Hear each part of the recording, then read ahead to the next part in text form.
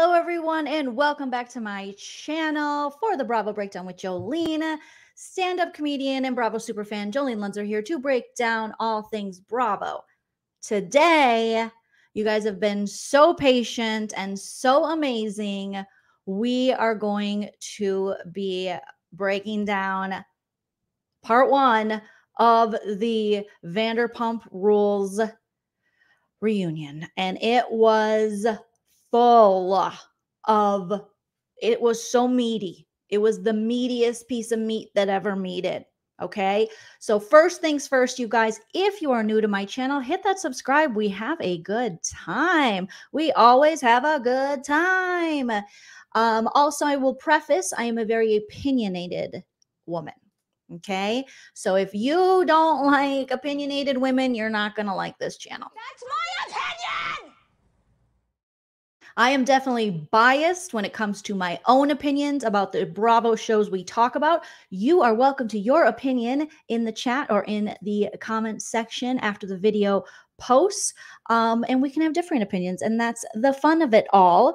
But we just hopefully will be respectful of each other, and hopefully I don't tell anyone to F off. That's usually my goal of every live stream is I don't want to tell someone to F off, but sometimes it happens. But really, I love all of you.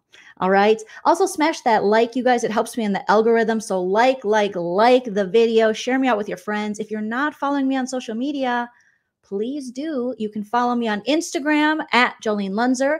Also the TikTok at Joleen Lunzer. And I don't know if you guys watched Impact Nightline. You might have seen a familiar face. Granted, I did have the beauty filter on for that TikTok. So I was looking real good. I was looking like post Ozempic. Well, not too far into Ozempic where your face gets like this, but I was looking really good on the Nightline latest episode by Impact, or it's Impact Nightline. Anyways, I was on Nightline. I feel like they could have utilized me more, but I appreciate just being, nominated, I guess. And they did an episode on Scandoval. And it was pretty good. It was pretty good. Could have used some more Jolene, but it was pretty good. We take a comedic look at all things Bravo. We also take an in-depth look. We speak from our experiences. You guys sound off in the chat. I love hearing from you. And if you want to support the channel further than just liking and subscribing, you could do what Indiana girl Jules did. Thank you, Jules, and send a super chat while we're live, or a super thanks after the video posts. And then we also have a YouTube membership. I think Krista joined the membership before the live started. So welcome to the YouTube Besties tier. And I also have a Patreon. Okay. All that out of the way. Indiana Girl Jules, thank you so much for the first super chat of the live stream. I reject your opinion. Love Lala. Congrats on your new home. Thank you for the content over VPR. It's my favorite to watch. I saw you on the Hulu Impact episode about Scandoval. It was pretty exciting. I was like, oh, I'm so glad I put on that beauty filter. I am so glad that I put on the beauty filter. You guys, thank you for your patience. I have been moving since I think we got the keys to the house. So this is my new studio. It's still in the works here, but Thursday night. So I've been just moving, shopping, unpacking. I haven't figured out how to get my second monitor working yet, and my husband's at work. So there's only so much you can Google. Okay. It works, but my mouse doesn't go over there. I can't get the display. You guys don't need to hear that. Boring city township.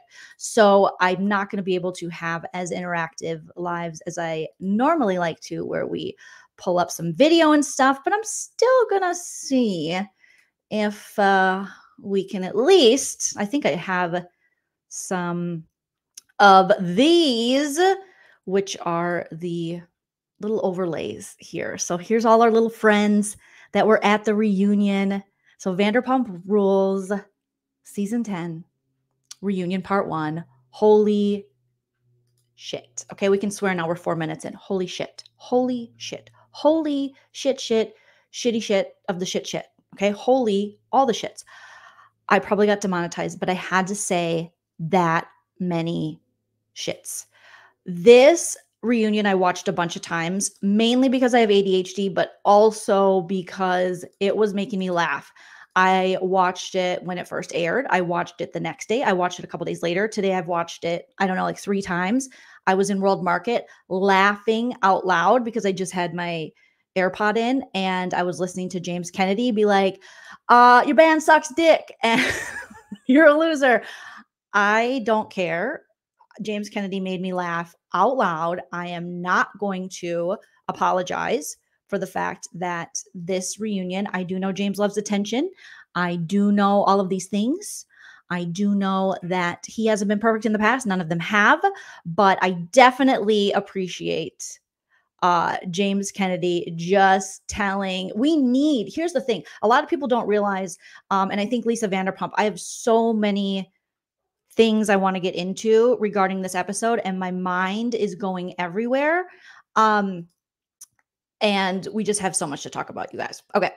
So the thing is, we are looking for, I've heard some people complaining saying, oh, this reunion, I didn't get to hear everyone speak. I didn't, we couldn't, people were talking over each other. Yes, it's a shit show because literally this is the first time in Bravo history that a major event happened post taping when they had already wrapped, but then they had enough, it was a big enough event and they had enough time to then go, all right, let's get the cameras back up and let's go and film some additional footage so we could add it into the current season that is airing. So that is where we're at with that. So it's going to be very, untraditional. It's not going to be your traditional, reunion. Of course, these people are finding out in real time. And so I don't know. People are saying, oh, I didn't like it. I loved it. I loved it. I loved it. It was like gladiator battle style of our Bravo celebrities. They were just coming for each other and we need people to drag Sandoval to hell. Okay.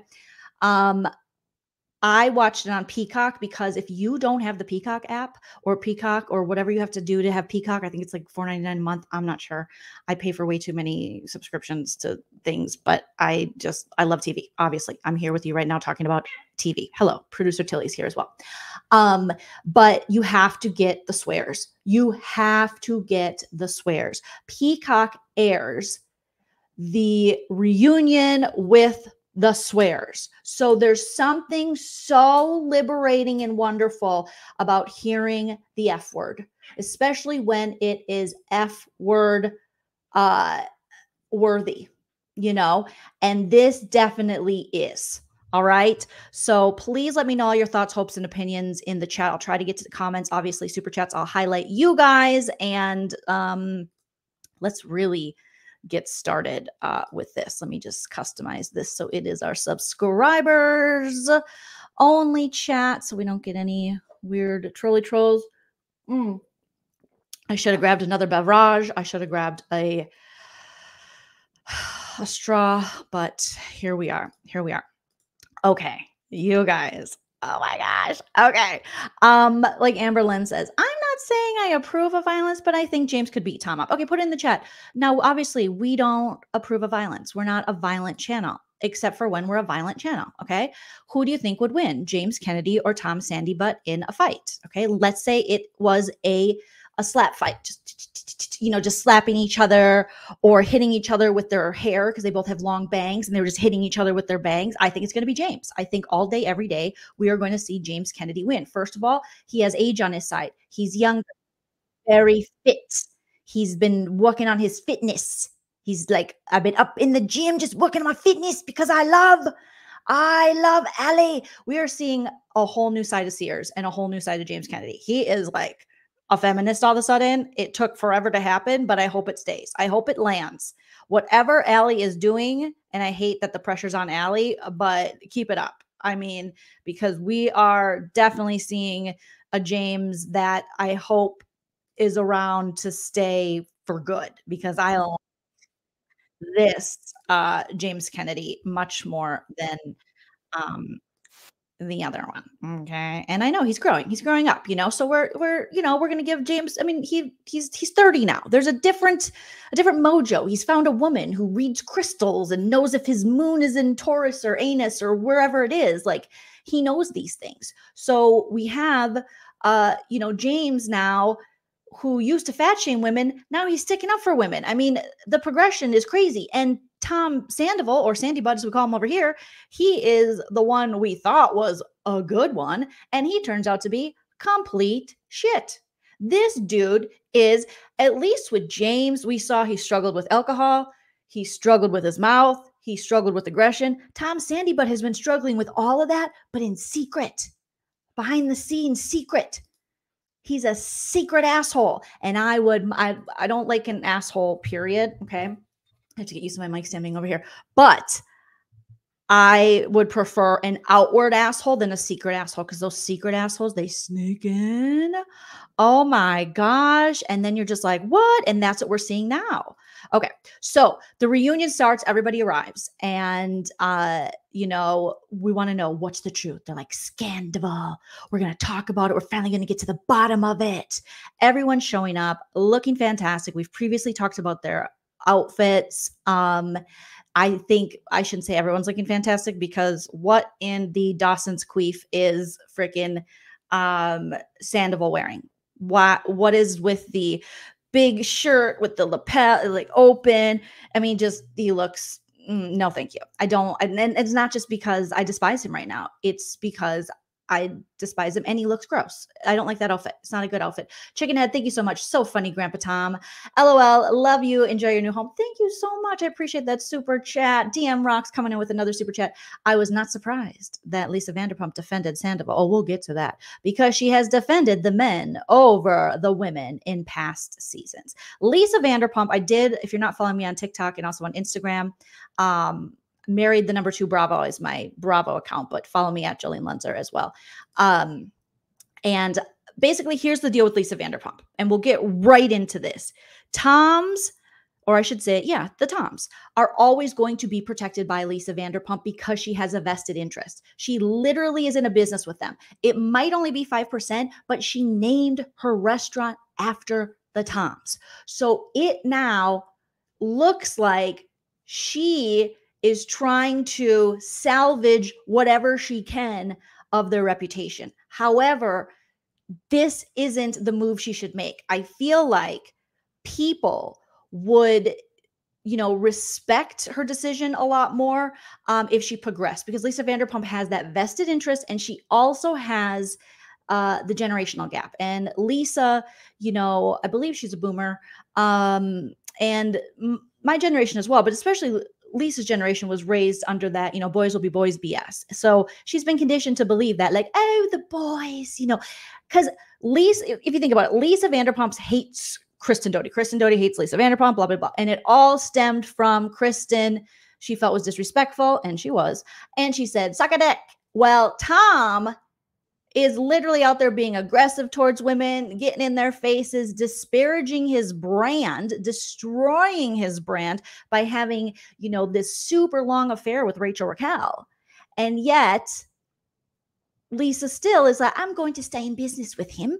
And then James Kennedy through the years as well, spit on Kristen's door, got in fights at Lisa's establishment, talked back to her, called her son fat. Granted, she did have a friendship with, I think, James's dad or family, but still, we've always seen Lisa give more leeway to the men, and it's been frustrating. And this reunion was no different. I was so frustrated with Lisa Vanderpump. Now, I love you, Lisa, and this comes from a place of love, but don't make me go Team Kyle Richards on you, okay? Because I will turn like this. You have to, I do not think Lisa should have been at this reunion. This reunion, the stakes were too high, and she could provide us with nothing. Nothing. Maybe bring her out if they were going to talk about the businesses later, but I don't care if her name is on the show. I do not care. Right now, Lisa Vanderpump isn't selling the show. Scandoval is selling the show. People are tuning in for that. So the fact that some people were saying, oh, she's kind of, an impartial. She's not impartial one bit. She's very partial. She's in business with these boys. She has a business named after them. She needs their reputation to get better. So she's going into damage control, and it's so unfortunate for the women on the cast because, again, they're getting shit on. Rather than them being able to fully express themselves and us being able to see the women come together, she's questioning them left and right. Oh, but you did that, and oh, but James, you weren't always like that. And Lala made some fantastic points. I know that Lala was in interviews, she was saying she felt very sick the next day after this reunion. She was just like, I don't know. I had so much anger in me. I think she was, I think probably, if I have to guess, I think Lala was feeling insecure. And I think she was feeling like, should I feel bad? Did I go too hard? Did I go too far? Which, think about it, the Toms never have to think about that. Tom Sandoval never has to think, did I go too far? Did I yell too much? Did I gaslight too much? Did I, as a cis male? But I get it, because like Lala, I am also a very opinionated woman who does not shy away from a battle. If I gotta be Lauren from Utah, I will. So, but it's not, received the same when women behave assertively, when women are aggressive. Tom Sandoval arguably is the most aggressive person on this cast. He is constantly in fights with people. He's in people's business. He's telling people what to do. He's gotten in people's faces. He punched Jax in the head till he bled. I'm not saying, he didn't. I mean, he didn't deserve it, but he did. So when Lisa came back at Lala in this reunion and said, "Oh, Lala, you're so aggressive," I was like, Lisa, does Kyle Richards have a Patreon? Because I am going to start the Kyle Richards fan club now, because I need you to stop with this. This is ridiculous. You are calling Lala out for being aggressive, yet the guy you're in business with has gotten in physical fights on your television show and loves to get up in a woman's face and up in her business. Tom Sandoval is so aggressive. So aggressive. Thank you, Joanne, for the super sticker. I appreciate that very, very, very much. Okay. So I feel as though, Lala had some great points. Now, I will say, Lala definitely is projecting. She's upset because of, Tom Sandoval has been coming at Lala for season after season. There's no love lost. Tom Schwartz, obviously, they had beef this season as well. And she's coming off of, her relationship and her breakup with Randall. And I just watched the Randall documentary on Hulu. Oh my God, that guy is a monster, in my opinion, after watching it. Yuck, double yuck. I mean, I already knew. I mean, looking at him right when he came on the scene, I was like, what's this old guy doing? What's Big Ed's older brother doing hanging out with the kids? What's happening over here? Huh? So I like to, but obviously I like to say I'm an okay judge of character. I get it wrong sometimes, as we all do, but this guy is disgusting. So I do understand that Lala is projecting a little bit, but we need it right now. We need to drag Tom Sandoval to hell. We got to just let everybody drag him, because otherwise he will gaslight the shit out of it, and Lisa will make excuses for him, and he'll continue to be problematic and get a grade at it. So, Haley Hopes, thank you so much for the super chat. Says, am I alone in thinking Tom Sandoval is trying to become Freddie Mercury? Ooh, Freddie Mercury, the clothes, the stash, stage behavior. He could never. I think so. I think Tom Sandoval has no originality. As much as he liked to tell James Kennedy during this live, James, you haven't changed your hair. What kind of artist are you? I'm sorry, sir. Art comes in all forms, but it necessarily, just because you don't change your hair. I mean, did Van Gogh always change his hairdo? Is he not an artist because Tom Sandoval said he had the same hair for too long? He is just the epitome of a materialistic, gross, LA yuck dude. Okay. Just of all the things to be like, you don't change your hair. Bro, maybe you should change your hair less, because some of these hairdos, remember, with the long in the front and the no, he got extensions. You did extensions, and bad ones, no less. You did extensions. So you don't get to talk about other people's hair because you did extensions. Producer Tilly is here. She's very upset. Thank you, Arties, for the super sticker. Appreciate you. So, yes, exactly, Epic. What Lisa did is she shamed the rest of the cast to shield Tom from criticism. They were all held responsible at past reunions. Such a good point, Epic. It was irrelevant and frustrating. And that's why Lala was key in this. When Lala said to Lisa, and I reject your opinion, and Lauren from Utah rejects your opinion, there is a time where the children grow and they must stand up to the parents in the most respectful way possible. And that's what Lala did. She's like, and I reject your opinion. And also quit bringing up things from 500 years ago to deflect from what you did today. When Tom mentions that James Kennedy had sex with Kristen to get on the show, so who he was literally 21. I don't even recognize that guy anymore. He's literally in his 30s now. You had an affair with your life partner's best friend for probably what we're finding out is more than 7 months. So no. No. And you didn't even like Kristen in the first place. You were cheating on her too. This guy. So I felt like Lala, she came in hot, but she came in correct.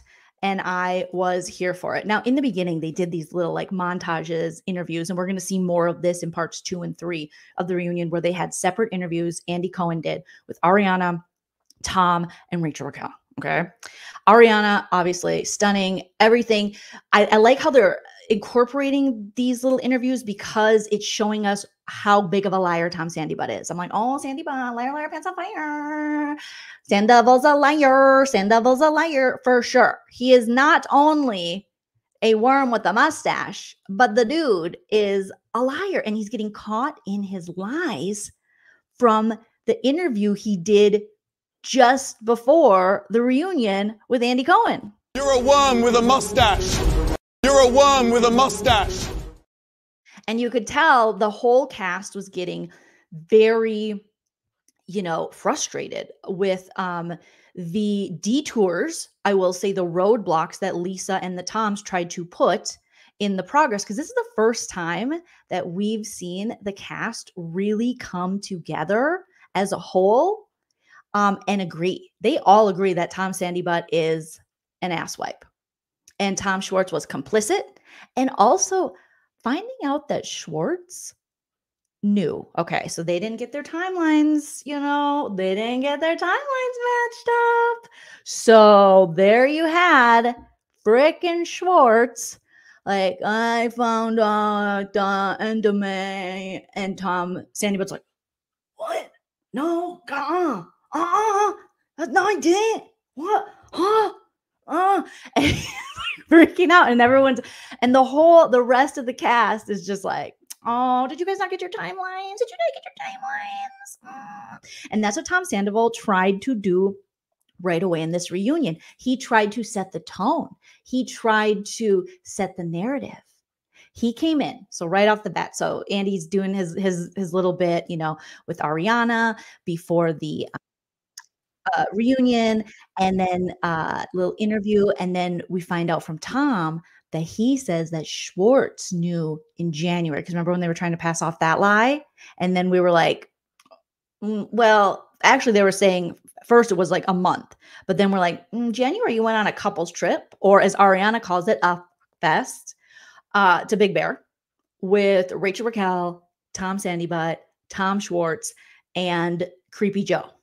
Okay, Joe the Creep, allegedly. Thank you, DGF. Sandoval thinks he's William Hurt in Body Heat 81. He thinks he's lots of people.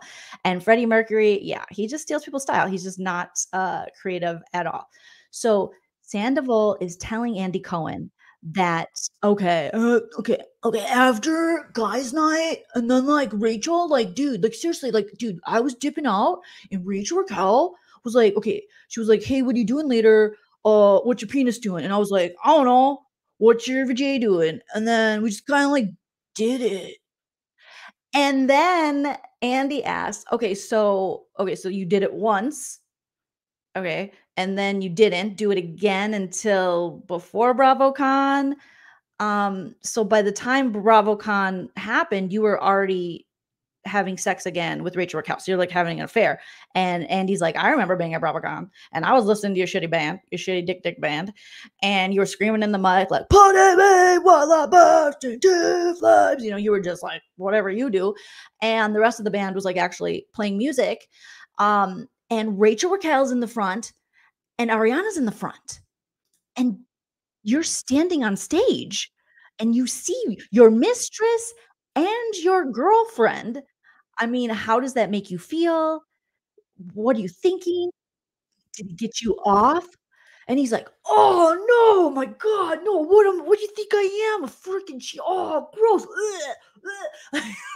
Of course it got him off. But his acting is so bad. Him and his white nail polish. I mean, you might as well just have like broken pink nail polish like me, bro.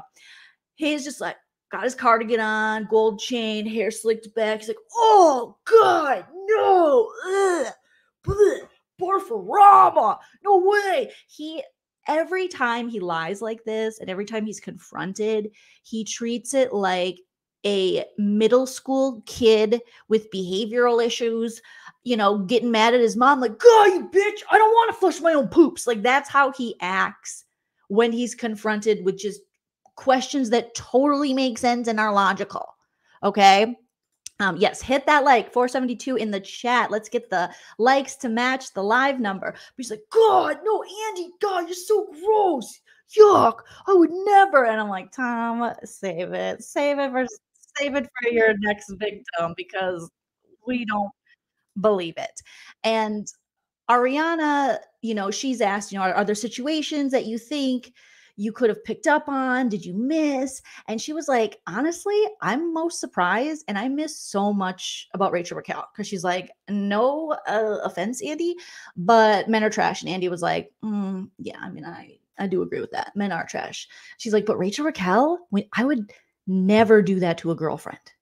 Because I got to remember, whenever we let up on these two, just remember that this Rachel Raquel was their friend, like their close friend, like stayed at their house. They took Rachel Raquel under their wing. Tom acted like a big brother to her. Now, Auntie Jolene advice, if some guy is like, you're like my little sister, he's trying to have sex with you. He's trying to have sex with you. He's gross and a pervert because if he's not your brother, he's not your brother. Okay. You don't have to be my brother. I don't need a brother. I have a brother. Or maybe you don't have a brother, but you don't want, why do guys that are trying to bang on the low always be like, oh, she's like my little sister. Ew. First of all, get some therapy, work through those things. That's illegal in most states, pretty sure. But also red flag. So if someone's like, oh no, she's like my little sister. If you have a boyfriend who's hanging out with another woman and you feel uncomfortable about it and he ever says, she's like my sister, break up with them. Break up with them. Stab his iPhone. It's got to be done because there is some wiener vag stuff going on or he's trying. He is definitely trying. So Ariana's just like, oh, I really thought Rachel Raquel was my friend. It's just, I would never do that to one of my friends. This is like, oh my goodness. And I get that, but it is almost sad that we expect it from men, but we don't expect it from women. So I would say hold men to the same standards we hold women. Okay, we got to start it now going forward because I am so tired. I get what Ariana's saying, but it is sad that is how society, how we have to deem it like, yeah, the guy cheated on me, but he's trash. I mean, they're going to, put their pee-pees in anything. They're going to dip their wick in, wherever they want. But the girl, she was my friend. And it's like, no, hold the men just as accountable as the women. Okay. And I get it. Rachel Raquel, that's some dirty dog shit. Ariana was like a big sister to you. And that is not in a creepy way. Okay. Because Ariana, when women say that, we're not trying to bang. No, it's just not a woman thing. That's just not what we do. We don't say, oh, she's like a little sister to me.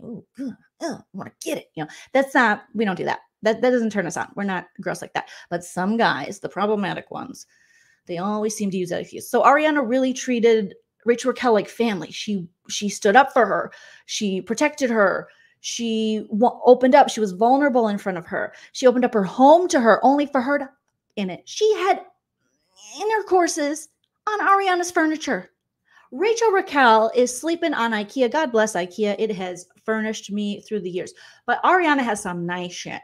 Okay, so Rachel Raquel should be over there. I mean, she should have to buy that. She should have to pay her outright for getting her juices on it. It is not good. Thank you, Lala, for the super chat. Hi, Jolene. We want to give you a little, oh, that's so sweet, housewarming gift. We are so happy for you, Challenge producer Tilly. Thank you so much. I am beyond happy being in our new home. I love it. It's so comfortable. I can't wait to just keep making it ours and get a couch that actually fits. Because right now we just took all of our West Hollywood apartment furniture because the last place we lived at came furnished. So we got apartment furniture in a home, which if anyone's ever done that before. It's kind of funny. So thank you, Lala. That is so generous of you. And Jody, welcome to the Lean Team. Thank you for joining the YouTube membership. And Nana's in the chat, everybody. Shout out to my mom, Nana. Okay, so they talked about, you know, that with Rachel Raquel and Ariana, and then Tom Sandoval in his pre-interview with Andy Cohen. Did you guys see how he was trying to set the tone? He was trying to set the narrative to be like, I just thought like, it just like, dude, like, it wasn't fair that me and Ariana were actually doing bad. We actually weren't doing good, Andy. God, we weren't, okay? And I actually told the showrunner, like, dude, like, I was like, dude, showrunner, dude, like, I feel like me and Ariana are like faking it, and it's like not fair to the other cast. So like, we haven't been doing it. I like lost my mojo. So fuck my friend. So fuck my friend then. That's my favorite line. I lost my mojo. So fuck my friend. So fuck my friend. Fuck my friend. Fuck my friend. Then get your mojo back. Get your mojo back. So Tom Sandoval was definitely trying to like, Ariana's just like really secretive. Like, dude, she's like really secretive. And I want to be open. No, Tom. No. You have been called out about this by Jax and other cast members for years, saying that you actually don't share your life. And Ariana made it pretty clear that that was something that you kind of coached her on as well, is that, you know, Tom wanted to roll, I guarantee it, with being the narrator of the show. He didn't want to involve his real life because his real life is Dexter-esque, okay? And Dexter, at least he killed the bad guys. You know what I mean? Oh my goodness. So of course, he didn't want to out his real life that's dark as hell. And he wanted to push the focus on the other men. They're all problematic. So he was like, no, go over there, go over there. So that's why you didn't see a bunch of Tom and Ariana when they first got together. Obviously, there was, you know, the kind of love triangle with Kristen and that. But other than that, it seemed like, I mean, Ariana was open about her emotions and things like that, but Tom wasn't open. So it was you, Tom. I believe Tom Sandoval was the one that was behind that, because you didn't see Ariana necessarily year after year pushing off blame. Ariana, you saw her progress as a person. You saw her you saw her mature. And it was quite beautiful from when we first saw her, when she was like, when, you know, Justice for Miami Girl was like, we did do it. And Tom's like, no, we didn't. And then she's like, F you. And then Ariana's like, please do not tell my boyfriend to F off. Don't F off my boyfriend. Okay. But since then, I mean, we've seen Ariana be able to navigate and have friendships with, you know, Katie, and actually advocate for her and have Katie's back and stand up to Tom and be like, Tom, you're acting ridiculous. Don't talk to Katie like that. Where Tom just continued to devolve as a human, in my opinion. He continued to be very immature. He continued to attack women. He continued to be me. And, you know, he's the victim and he's the best and he's the number one guy in the group and everyone's shitting on him, and it should just be the Tom and Tom show. And luckily it is not. Thank you, Chicken Head. What freaks me out is knowing Rachel, had sex at Sheena's house all over. She had to be told to clean up after herself. She had intercourses on Sheena's counter. Okay. And not having a new house right now, and I have an island and a counter that I love. And if some whores, Rachel Raquel and her partner, the whores, put their juices looses on there, I would be so mad. I would be like, you better go get me a new piece of quartz. She'd have to go buy it for me. There aren't enough bleach wipes that can bleach away that stain. Yeah, so we've seen Ariana progress. We haven't seen Tom progress. So it was so gross to see him try to push this narrative that it was Ariana that kept it secret. Tom wanted everyone to believe he was a prisoner in this relationship, and that Ariana held him captive, not only in secrecy, but also held her mental health over him. Like, ooh, he was creating something that was so unbelievable. But given the right edit and this news not coming out about Rachel Raquel, could have worked. Because unfortunately, the Toms were, they were edited to be favorites on the show. Where the Jaxes and the James and stuff, we saw all of their, scars and dirtiness and cheating. But I mean, just think about it. Schwartz couldn't stop cheating on Katie. I mean, and that was a joke. They literally laughed about that. And it was like, it's just Schwartz. He's a makeout king. You can't be a makeout king when you're married. But people are like, it's Schwartz. I mean, they got away with murder. So had this not come out, who knows what production could have hid? Who knows what editing could have hid? Who knows what production? I mean, especially if they didn't know, they would just go on giving him a good edit. And like we've talked about before, Tom Sandybutt, I really believe he was like, I run this shit. Okay. Jax is gone. Kristen's gone. Stassi's gone. Those are all the people who challenged me. Okay, so I can get rid of Ariana because it ain't about her. It's about me. He thought he was the star in that relationship. Oh, Tom. Oh, that's what happens when you believe you're on hype. No, the best thing about you was always Ariana. Without Ariana co-signing you, you're just a dumbass with a bad voice. You're just another, misogynist. You're just another LA dickhead. You're just another Mactor. It was Ariana that made you likable. It was Ariana that we could look to and be like, oh, well, she's smart. She's cool. She's got her shit together. She's evolving. I guess she sees something in him. Okay, he's cool. It was Lisa. The women of this show kept you afloat. And how quick you are to throw these women away. Just like you did with Ariana. Now, Lisa, I know you're a fan of the channel. Hi, Lisa Vanderpump. I want to give you a bit of advice.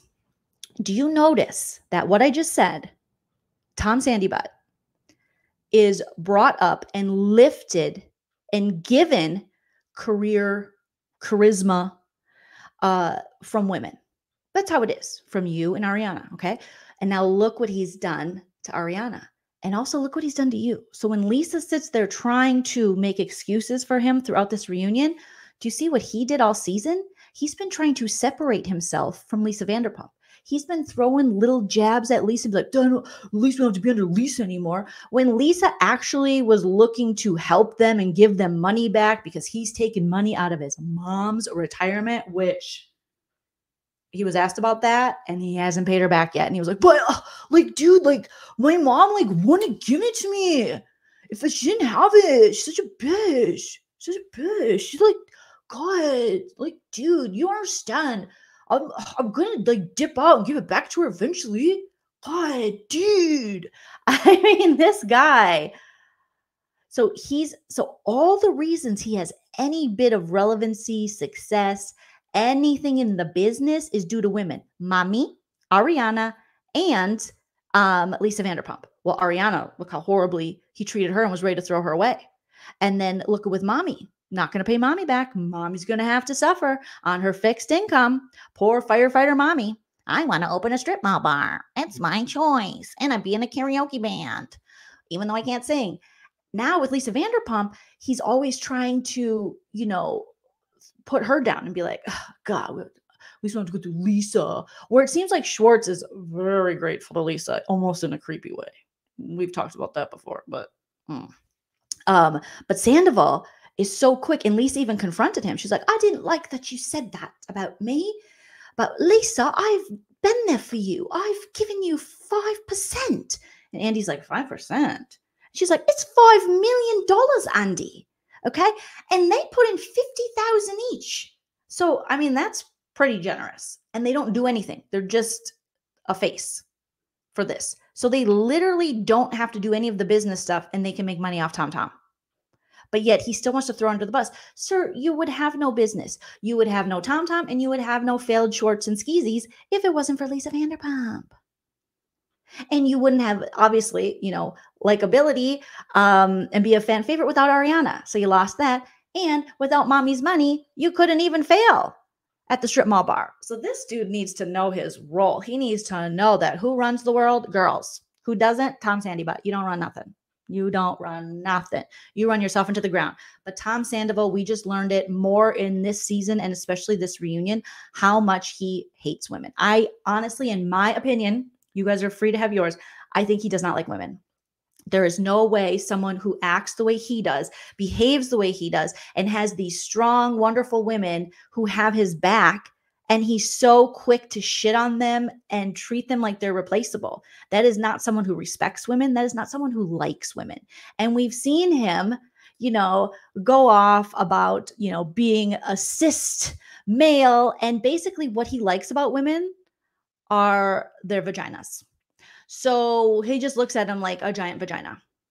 I mean, that's all I can think, because really, he's told us before that he wants to yell at women, but he can't because he's a cis male. And so that really pisses him off. The new thing is that, as a cis male, did you say cyst? Raise your voice, yell, do whatever you feel entitled to do. But as a straight male, if I was a woman, I could do that. If I was a gay male, I could do that. But as a straight male, if I raise my voice, it's wrong. He just can't raise his voice to women. He's so mad about that. Of all the struggles Tom Sandy Butts, I just want to yell at a woman. He doesn't like him. He doesn't like him. He just doesn't like him. He's trying to pretend, but really he doesn't. So then he he's crying. And then Andy compares it to Ariana when they're doing their little pre-reunion interview. And he's like, so Tom says, that you guys weren't sharing with the show, and you had your relationship kind of. Did you feel that you shared? She's like, I feel like I share my life 100%. Okay. Tom, of course he's going to say that. He has to say that. And this is where Tom Sandoval, I honestly, I don't feel sorry for you, but it's like, I feel embarrassed for you, because you really thought in all these interviews, Howie Mandel, this one, when you talk to TMZ, the reunion, you think you can outsmart Ariana. You think your brain works at the speed her brain works. You think you're not even a tenth as smart as Ariana. You're bro, you're vapor. No offense, all offense. But it's just, you see him trying to work his magic like he's some crazy cult leader or something. But it doesn't work. It doesn't work. Like when Ariana tells us, because what she's telling us, it appears to be the truth. And she also appears to be able to shut down all of your bullshit. So, I mean, I'm just I really am embarrassed for him. It is cringy. It's cringy. Okay, so then he cries a little bit. The preseason, he's like, am I nervous? Yeah, dude, I'm nervous. And, I'm scared. Because, dude, I'm ready to face it. Because I want to be able to have sex with Rachel Raquel, out in the open. I want to be able to do it, everywhere, dude. Dude. So then everyone comes out. Tom Sandoval comes out. And Ariana's like, he looks like shit. He looks like shit. And that's always the best. She's like, Ariana's face is this reunion where everything. She's like, okay. And everyone was just ready to pounce on Tom Sandoval. And that's exactly, what a lot of us wanted. Because otherwise, he's not being held accountable. Lisa's trying to bail him out. Tom Schwartz is trying to bail him out. Some parts of America and media, I am so tired of hearing this narrative that mob mentality, just because there's a group of people who agree that someone's behavior is really poor and they're not doing a good job of actually being sorry, of actually showing remorse, does not mean that is mob mentality. There are certain situations where majority of people will find something to be wrong. We'll say, oh yeah, that is something I, in my own moral, compass, find to be disgusting behavior. Oh, and how he's acting after said disgusting behavior, also disgusting. And voicing that is not mob mentality. But that is the one thing I see that really people try to put that out there. I feel like that becomes propaganda for then anyone who thinks this dude is acting like a dickhead, for us to somehow feel bad. Why should I feel bad? He's making money off this. This guy's on tour. He's on tour. He behaved this badly and he went on tour. And he can't even sing. This man is selling tickets, some tickets, is on a stage pretending to be a singer. or Freddie Mercury, like you guys are saying. So some things are universally evil, like Natashki's saying. Some things are. And you know what? This will pass. It will. All things pass. Memories are long, but they're also short, okay, especially in pop culture. But accountability needs to be taken. Okay, there is a path to redemption, but this guy just wants the free and easy. It's over, big deal. God, dude. No. It is okay. I am giving you permission to have your opinion and your feelings. Not everyone is a crazy cuckoo bananas person who's out there and going to threaten someone. And they throw those minority of cases out there for us to feel bad and go, we should move on. No, you're on a television show. It's airing right now. We're going to have opinions about it. Okay. You acted like a dickhead. And that is okay for us to say and to feel. You don't get out of this. Okay. There's no, and when I see other women doing this, I'm like, no, he already has enough women sticking up for him and he'll just shit on you anyways, just like he does all the other women who have helped him in his life. Okay. Rachel Raquel, well, let's get back into the rant over for now. Rachel Raquel has to be in a trailer watching this. And she's like, I can't wait for him to answer that question. She's in the trailer because she has a restraining order against Sheena, which is so ridiculous. The dumbest thing ever. And I'm just like, so there she is. She's got a sweater on. She's like, I want Tom to answer that question. Tom says that we're going to go to Carlsbad and have a vacation. Is that in the United States? This is the look of, when I look at Rachel Raquel and her reactions, she has the complete opposite, I feel like, of the reaction you should have. When people are calling her like a liar, she's just like, she's dead-faced about it. And then the only reactions you really see is when Ariana says that, no, we actually were sexual in January. And Sheena's like, yeah, Ariana and Tom were quite sexual. And she's like, and then, when you see Ariana so hurt by this betrayal, she's just like, rolls her eyes. But when Tom Schwartz says that the kiss he had with Rachel Raquel gave him, like, I forget what his dumbass said, but it like breathed new life into him or gave him a little bit of mojo. She was like, Rachel Raquel's being a pick-me. She's being a pick-me right now. And it's not going to work well. Rachel Raquel, you're 28. You can change. You're young enough. Tom Sandoval, he is like 76. Okay. How many 76-year-olds do you know that changed? They're like, this is who I am. This is who I'm always going to be. This is who Jesus is going to meet. Okay. When I'm like, what's up, God? This me. Like that's who he is. So Rachel Raquel is just like, hi. Oh, look at everyone's there.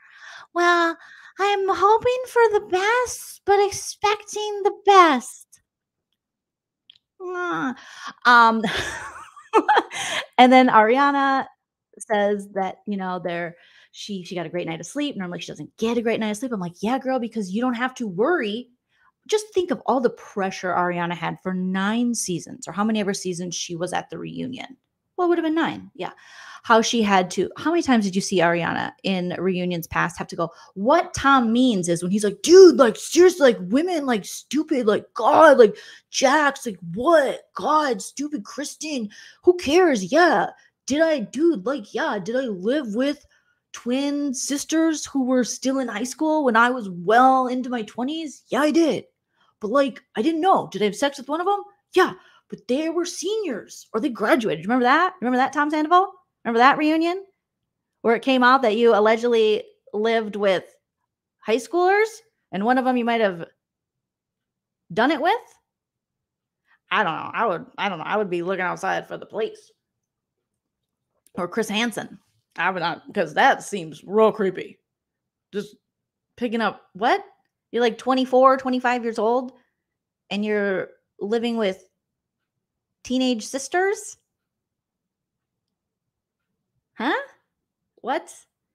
Huh? What in the Degrassi is going on? I don't know. But remember that? That's crazy. That's crazy. So, So Ariana, you know, she finally got good sleep because she doesn't have to explain for this man anymore. She doesn't have to translate his idiocracy, you know. Then we see Andy go, Schwartz, this is the first time you're not sitting next to Katie. And Schwartz like, oh, oh yeah, that's a little different. And James Kennedy right away is like, he didn't even notice. He didn't even notice. And then Schwartz is like, well, it's kind of sad, but I'm okay with it. You know, I got these super cool glasses. It's like, I look like Pebbles from Flintstone. Super cool. I'm kitschy. I'm the quirky, weird guy. So I never have to take ownership for my actions. No, Katie and I were doing great. We are just, you know, we're being friendly. I keep Creepy Joe away from her. We have dog cussing. Katie's like, no, we don't. We actually aren't on good terms. I actually hate him. He's like not my friend. I don't like him. I don't like you. Yeah, we're great. We're great. Katie, please stop. We're doing great, Andy. We're really good. Actually, no, I don't. I'm never gonna talk to him again. I'm not gonna cut his armpit hair. Like he's really gross. Like he's like TV dinner gross. Like he's very yuck. Katie, you know, so Schwartz is just doing the Schwartz thing where Katie's rolling her eyes like, no, we were never friends. You're not respecting my boundaries. You're not being a good person to me. I don't like it. And he's like, we're good. And she's like, no. So exactly what he did in their marriage. You know, he's like, we put a lot of work into it. When do you have time? Because Andy asked the question about, you know, was the business worth it, Schwartz? And Schwartz has to go, oh, God. I mean, geez. I mean, you got, bing, ba, I mean, how do I answer that?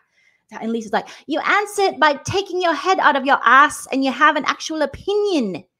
And Katie's like, he didn't prioritize me at all in our marriage. And so I had to finally say, this is not working and file for divorce. Schwartz is like, yeah, I woke up one day and it was like, my armpit hair was really long. And I was like, where's Katie? And she was just like, gone, dude. And then, yeah, I don't know. It was really macabre. It was so macabre. I mean, this guy, he's willfully clueless. That's like his character that he plays. But Katie's just like, no, I'm not putting up with this anymore. And you did not balance. You did not prioritize me. You couldn't balance anything. And he's like, oh, Katie, I'm sorry. You think that, but you're wrong. I'll let you speak. So he interrupts her so that he can mansplain her feelings. Like, thank you, Schwartz. Thank you for nothing. And then he's just, you know, going off about, Katie, have you ever tried to open a strip mall bar before? Because it's really hard. It's in a strip mall and the entrance looks like an exit. And you have to go around Franklin and you have to take a left at the street. If you're coming from a certain way, I don't know East versus West, Katie, but you know what I'm talking about. And there's a Gelson's across the street and you can adopt a dog next door. And it's like, it would be better as a pizza shop. But we made it into a kitschy bar called Sharts and Skeezies. All right. So, and Katie's like, dude, it's not like you're doing, it's not like you're saving lives or curing cancer or helping children. It's a bar. And he's like, I loved it. I love that Katie is just owning him. Like she's just like, no, boom, shutting him down. Katie and Ariana are a freaking force. They are a force and we've already seen it, but they're going to continue to thrive without these baby men. I mean, these men held them back and these men never progress and they never grow and they can barely open up their strip mall bar. And Katie and Ariana are just thriving. They're booked. They're busy. They're getting some good loving by some men who actually know how to throw it down, throw it in, whatever the kids are saying these days. And actual, I'm sure, like smart guys for once. Not smart. You're not smart. You're not smart. You're not smart. So I was very happy to see Katie really tell Schwartz how it is. You know, because he always wants to control the conversation when it comes to him and Katie. He always wants to make her out to be, the bad guy. It's something that unfortunately, he's gotten away with for a very long time. And Katie has, she's been criticized very heavily. And we've, through our own societal misogyny and stuff, it's like we believed, some of us, I mean, I have to check myself regularly for my own internalized misogyny. Like, why did I ever think Katie was the problem when Schwartz clearly is like a man baby? And he sucks and he's trying this nice guy act, but it's like a nice nasty, and he's indecisive and he's never once had her back. So why did I so it's good to see these kind of things, because it's always good to check ourselves, because we're constantly conditioned to look at women as the problem. It's like, oh God, Katie's probably a bitch. That's what's going on. It's like, no, Katie's not a bitch at all. She just isn't putting up with his bullshit, and he is a baby man, and baby men are not fun to deal with. And she's asking her spouse to have her back, which is a totally reasonable request. She's also asking her spouse not to cheat on her, and to, put her before his Sharts and Skeezy's business partner. But he's like, God, I can't. Yeah, justice for Katie. I mean, there's a lot of times, I think now looking back at episodes, I'm like, holy shit, Katie was given a really bad deal when it comes to this situation, and when it comes to editing, and when it comes to public perception. Speaking of which, there was a point where Tom Sandoval kind of fell out of his sad boy character. And I think, because I really do think Tom Sandybutt thinks, I can come back from this. It's just a matter of time. I got this. And when Sheena said that Brock cut all of his hair off, there was this moment where, the whole group's like, oh my God, no way. And Tom Sandybutt's like, huh, really? What? Oh my God, dude. And it's like, no, you're not friends with them like that anymore. You're not friends with them like that anymore. And he kind of dropped that sad boy thing he's got going on, and had this, like, what probably would have been his natural reaction to Brock cutting his hair, which, he was really close friends with them. So of course he would be like, no way, dude. No, he fell back into that act that he did. Okay. Now one of my favorite parts, I have so many favorite parts, is when Andy's like, okay, Tom Sandoval, do you have anything, you want to say to Ariana and the group? Anything you want to, he's like, yeah, like, dude, like, I would like to, like, I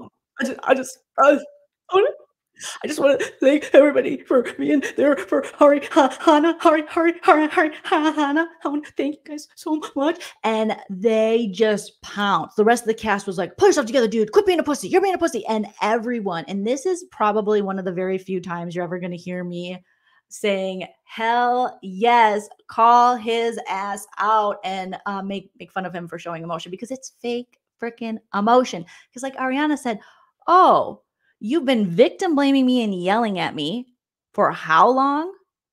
Nonstop since this news broke, but now the cameras are on and you're going to cry. Like, pull yourself together, man. Pull yourself together. I loved when James Kennedy and Ariana's like, you're not the fucking victim. You're not the victim, bro. Thank you, Joe, for the super chat. Thank you, uncreepy Joe. Holmgren. Schwartz always throws crap at Katie, right? Not cheating on your wife it's not a big ask. Schwartz was the shittiest husband. If there was a shitty husband award, Schwartz wouldn't even get it, because he was shittier than the shittiest husband. He was the shittiest husband that ever shittied. Like, he's so bad. I would hate to be married to him. You're cutting his armpit hair and he's cheating on you, bro. If I am touching your armpits, you better keep your dick in your pants. You better keep it in your khakis. All right? Keep it in your little boy shorts. I don't have time for it. It was, yes. Real Expat says, I loved it. No one was they shut it down because okay, here's the thing, you guys. So I get very hyped, as you guys know, about this stuff. But Sandoval, okay. Back to Sandoval, not Schwartz if I said Schwartz, but Schwartz sucks. Yeah, he was a shitty husband. Back to Sandoval. Sandoval wanted to immediately elicit some sympathy and emotion, but also notice how he says, I want to thank you guys for having Ariana's back through this. There is something about him saying it like that. Like, first of all, Tom Sandy, but why wouldn't they have Ariana's back? Almost as like he was saying it like he still had some control over how they would react to Ariana. Almost as if he's saying, thank you for having her back. I mean, I know you're her friends and everything, but you're not. You're really my friend. So I just appreciate you being there for her in her time of need. First of all, what are the tears for? You should have had tears a long time ago, and it should have been for what you did. Not for having Ariana's back. Of course they're going to have Ariana's back. They love her. That's their friend. You're not their friend. You're someone they tolerated. And now notice how everybody picked a side and it's not yours. The only one you got is Schwartz. That's it. And because he's stuck. He feels like he's stuck with you. But there was something so toxic and gross about the way he was. What are you giving an acceptance speech for people having her back? What are you doing? What? It was so strange to me. Who would say, I just want to thank you for being there for being there? What are you, huh? What? No, talk about you and how you shit on her. And of course we're going to be there for her. This has nothing to do with you. And we don't need your thanks. We don't need your anything. We don't need your tears. We just need you to be accountable, and we need you to change and be a better person and not be on tour. We need you to never sing on a stage again. That's what I loved. Ariana goes, the sad sack is fucking bullshit. And she turned, Ariana, boom, boom, pow. You had a baddie. You had a woman that had it all. You really did, Tom Sandy Butt. And you threw it away so you could fake cry on stage and have sex with a 28-year-old who eventually they all turned 29, Tom. They all turned 29, Tom. Oh my goodness. Ariana was one thing that Schwartz was right about. Ariana eviscerated him. And we're only in part 1 of the reunion. It was so, I felt like a reborn. I felt like I was baptized in Ariana's evisceration. It was beautiful. It was beautiful to see her take her power. I loved it. And they all backed her up. They're like, no, you're not the victim. Shut up. You're being a pussy. No, no, no. And then Lisa's like, you guys, let him. It's like, Lisa, stop. Lisa, go in the back, cash the checks, do what you do. I love you, girl. I do. But no, he doesn't. He's 49 years old. He doesn't need someone to bail him out. He has to bail himself out. The dude is never going to freaking learn. Also, I would be, bye. You can, I wouldn't do business with that guy anymore. I really wouldn't. I wouldn't let him bring down my brand. You own most of the Tom. Buy his ass out or whatever you got to do. Give him his little $50K back and, or give it to his mom because she's the one that's, it's really her money. And change the name to Ariana and Katie's. Or just, I wouldn't have any, I wouldn't want to do business with any of the Toms. I wouldn't want them 2 man babies. You want them on the bar in WeHo? It's so easy to change the name, rebrand. People would be here for it. The thing is, they're so disliked right now and their behavior is so appalling that people would love a rebrand. It's only 5%, Lisa. You are a smart businesswoman. This makes no sense. But I think she thinks she can, get them. How interesting for next season, Lisa parting ways with the Toms having to figure it out on their own and the women rising in their power. Lala, Katie, Ariana, Sheena, they all come up and we see something about her. We see women really making moves and the man babies having to pick up their own pieces and not getting cleaned up, getting their ass wiped by women. So, I was mad when Lisa was like stopping them. No. But James was like, he's acting out Sandy Butt. And I was here for it. And Lisa's like, James. And Andy's like, James, stop it. And, James is like, he's freaking crocodile tears. And it is crocodile's tears. So then James is like, making fun of him. And Tom Sandy Butt's like, okay, I won't cry as much, but I just want to say I appreciate you guys being there for Ariana. For like Ariana, dude. Is that her name? It's not Raquel. Ariana. Thank you for being there for Ariana. I just want to say that. Thank you, Working Girl 200 for the super chat. Tom has shown himself to be emotionally impotent. Ooh, good word. Emotionally impotent. A poor actor and just plain sleazy. That's why he has sharts and skeezies. Maybe I should change it to sharts and sleazies. But seriously, I mean, Tom's like, what was going on in our relationship? No one deserves it. No one deserves to have that happen. His choice of words are so telling in this man's problematic personality and all of the issues going on with him. And Ariana goes, oh no, not today, Skeezy. She said, listen, nothing happened. How did she say it? She said that, yeah, nothing happened. You did it. You did it. You did it. Skeezies, you did it. But he's still trying to remove himself from this problem he created. And that's what we see this toxic dude doing. And Ariana just checks his ass like, you did. He's like, oh, but you know what I mean? Like, God, Ariana, come on, Ariana, we weren't having sex. I lost my mojo. So fuck my friend. I lost my, oh God, I didn't even recognize my wiener. So fuck my friend then. So fuck my friend. Ariana was not here for it, but he definitely tries to remove himself from the thing he did. And the look he gave her, I wish I had my screen share, you guys. Oh my God. He was like, maybe I can add an overlay of it. And that is the look of a man that just, like I said, he don't like her. And when he says in this that he loved, oh, I love you. And I'm sorry. Finally, this very sorry comes out. But he looks at her. Here, I'll show you this look. And it was like, oh. This is similar to the look. Let me try to find the look I'm talking about. But he just looked at her. Oh, here it is. Oh God, it is haunting. It is like Dateline NBC haunting. It is a whole 2020 mess. Okay, I got to get rid of one of these to be able to, I can only have so many overlays. This is where I like to screen share because StreamYard only gives me so many.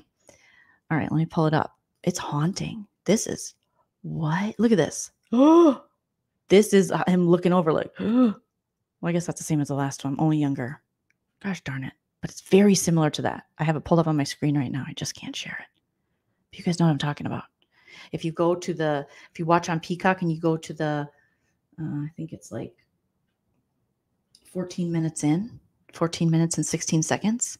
He's got sweat dripping down his freshly painted Just Hair for Men dye job. He's like looking at her like, ugh, just giving her like a death stare. And it's just haunting. It's just the worst. It's just like psycho side eye. Ugh. Ugh. It just, ugh.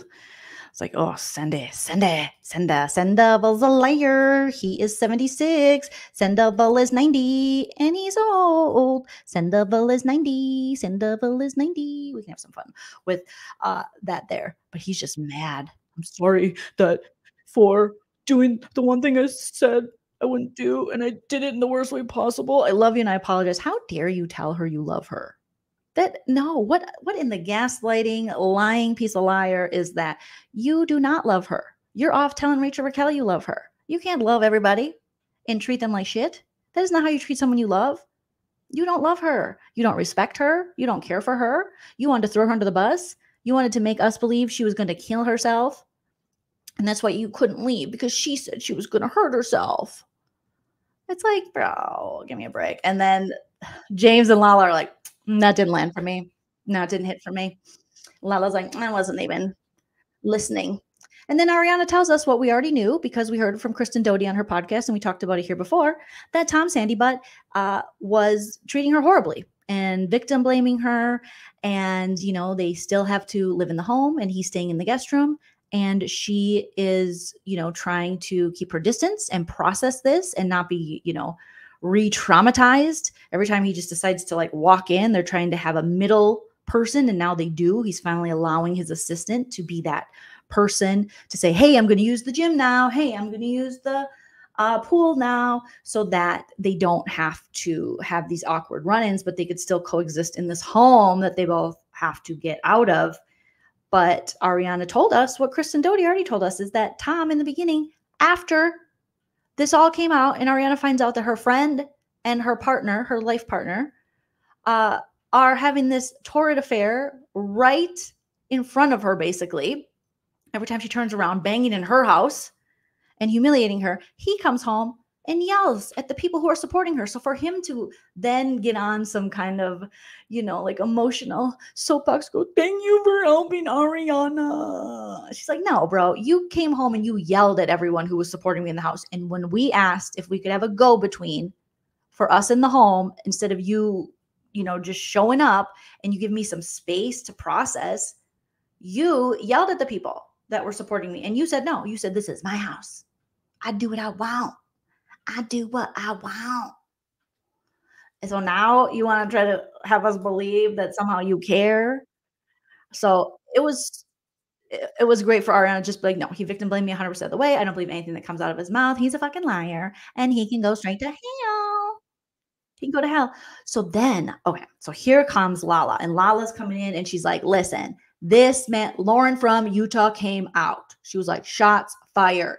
Okay, boom, Salt Lake City. And she said, listen, I know this type of guy. I was in a relationship with this type of guy.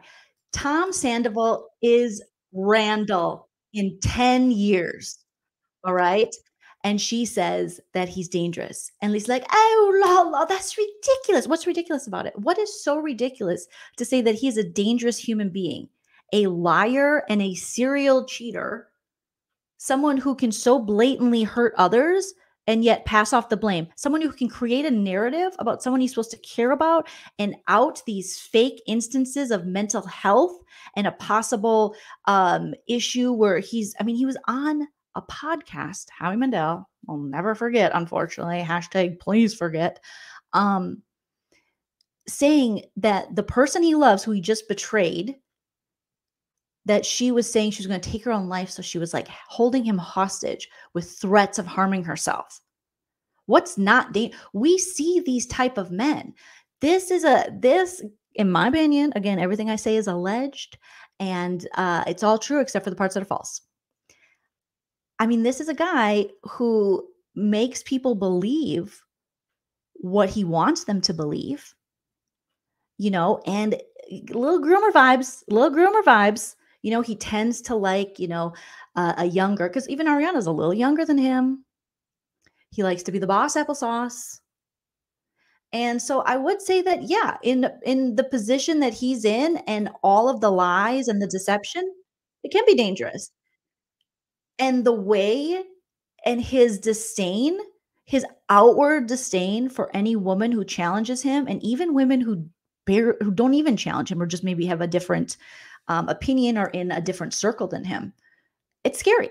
And I can only, explain Lisa's behavior as, coming from a different generation, unfortunately, a generation, like I talked about earlier, that, was conditioned to believe the boys will be boys bullshit. And somehow that women were, we mature faster and blame the woman. And it's just those damn tits, they came popping out and the guys can't control themselves. It's that whole very dangerous, kind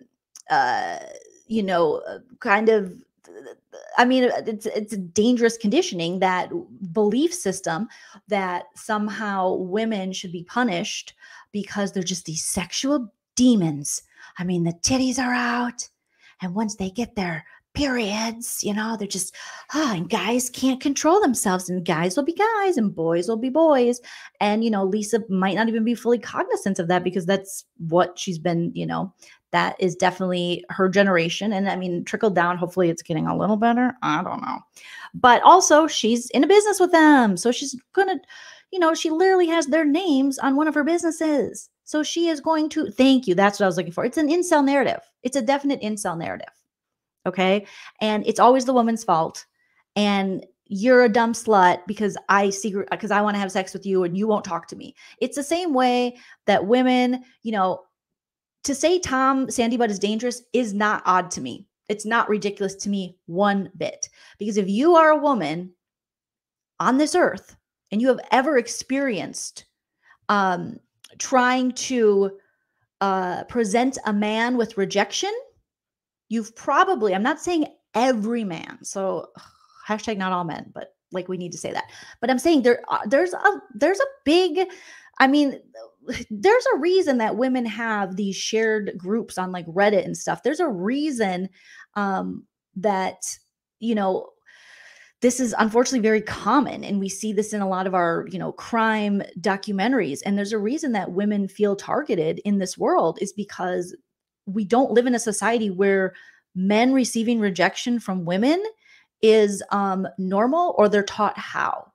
Even some of the nicest guys still will have to check themselves or can react very negatively and sometimes scarily, in a very scary way, to any sort of rejection. So it's thrown on all of us women to like let them down easy, where if I'm not interested, I'm not interested. If I don't want to smile, I'm not going to smile. If I don't want to talk to you, I'm not going to talk to you. If I want to walk right past you, I can walk right past you, because that's my prerogative. I owe you nothing. But we live in a world that tells us women and tells men that we owe them something, but we don't owe them anything. And Tom Sandy Butt is a prime example of a man that thinks women owe him something. He thinks that he can just, he literally, any challenge he gets, he goes into attack mode. So I don't think I think it's on point when she said he's dangerous. Yes, he's dangerous. Look at how irrationally he reacts to a woman merely having another opinion or getting in. Even if Lala's in his face like this, how many times have we seen him in women's faces like that? Yes, this type of guy is dangerous. We're now seeing for the first time how Tom Sandy Butt acts when he doesn't get his way, and is definitely not the same as when he gets his way. So it is scary being a woman. Scandoval is emotionally and spiritually dangerous. Yes, thank you, HC. LVP only thought of it as, yes, she thought of it as physical terms, but there's so many aspects and layers to the danger we might feel as women when guys there's a reason this Scandoval triggers us so much. There's a reason there are over 600 people here right now on a Sunday afternoon wanting to hear a random 43-year-old lady in her new office, talk about this. It's because we have experience with this. This is triggering because we know this type of dude. We've either come across him, our friends have come across him. This is all too common. This whole Scandoval situation is all too common. And the way Tom is behaving now that he has been caught and how he's still trying to pass the buck, he was thinking, I can blame Ariana. I can blame the woman I'm betraying. I can shit all over, her and say, I can cheat on her. I can disrespect her. And then I can get away with it by saying, well, she wasn't giving it up. And what's my penis going to do? My penis was just sitting there. She wasn't touching my penis. She wasn't touching my penis. And it's like, that's why I loved when Ariana was like, that is no excuse for cheating. Any of the excuses you've put out there, whether I wasn't intimate enough or we weren't intimate enough, or you didn't think I listened to you, or you somehow thought I didn't want to be in your presence, even though that's a regular thing that he says about women that he's cheating on and wants to be out of the relationship with. The cheating is not an excuse. That's not a reason to do that. But he was trying to make it a reason. He was like, no. It's not me. It's definitely not me. Tom Sandy Butt refuses to take responsibility and accountability. He wants to blame it on everyone else. He was fully ready to just blame it all on Ariana. And that makes him very dangerous. How he can break the spirits, as we were talking about, of the women in his life, and how other women like Lisa Vanderpump will co-sign him. And she's probably not even thinking of it on that deep of a level, but I wish she was. Because had this happened to Pandora, well, I did hear her husband might not be the greatest allegedly, but I don't know. I think she'd be singing a different tune if this was Pandy. I really do. I find it hard to believe that she would stay in a business relationship or take up for someone like Tom Sandoval if he did this to Pandora. Now, I know that's her daughter and that, heightens the stakes, but I mean, protect all women kind of thing. And you love these kids like your kids, or so you say. So, Priya says, I just thought of a theory that Schwartz is a battered wife and Tom is the abusive husband. Yeah, the only one that's ever battered Schwartz is Sandy Butt. It shows how Sandoval is dangerous to any partner. True, true, true. Enchanted says Sandoval was setting up the whole season. Yep, justifying leaving Ariana and look like the victim. Then use Rachel Raquel and him as content for next season. Yep, he just climbs on the backs or the fronts, depending on how he likes it, of the women, and he uses them to get ahead, pushes them down to get ahead. Lindsay says not having sex for months, that there is an issue, would be a red flag for any relationship, but they should have broke up years ago. Yeah, they should have broke up. The thing is, Tom, the one thing that we're not really even saying, well, maybe Ariana's probably saying it in this reunion, is Tom was too chicken shit to just end the relationship. He wanted to come up with every other excuse. Not only was he chicken shit, but I do believe he wanted to carry on this double life. There's something about it, like Andy asked him earlier, and he was like, God, no, that he got off on. Otherwise, he would have ended it. If Ariana was so shitty, like he says, and just wasn't touching his wiener, why stay in a relationship with her? He wants us to believe, oh, she was threatening to hurt herself. And Ariana's like, no, I wasn't. He liked it. He liked it. He got off on it, like Sophie says. Yes, he definitely did. And she tells Lala, calm down. Lala goes, I'm not going to calm down. So you definitely, this reunion, you see the kids, the Vander kids, standing up to their mom, like all of them for the first time. And we haven't really seen that before because Lisa's always been able to kind of put them in timeouts. Like, you won't be on the show anymore. But now they're realizing, like, first of all, most of them are almost 40, if not 76, like Tom Sandy Butt, or well into their 30s. So they're like, no, you can't put me in a timeout. I'm on this show. With all due respect, no, that's not how it's going to roll anymore. And Lisa found that out the hard way when she tried to put James in this place. And he was like, oh, I'm going to get a timeout. I'm going to get a spanky. And everyone laughed because it's so ridiculous. But this is something that's so bad that it's like James is seeing firsthand, like, yes, have I behaved poorly in the past? Of course. Have you had to reprimand me? Yes. But now when Sandoval could use that same reprimanding, you choose instead to have his back and make excuses for him. So now they're like, no, I'm sorry, Lisa. Even you, we're going to tell you if you are supporting the toxic twins. And Ariana's like, not an excuse to cheat on someone. And, the problem with the relationship wasn't that lack of intimacy. It was that he was fucking other people.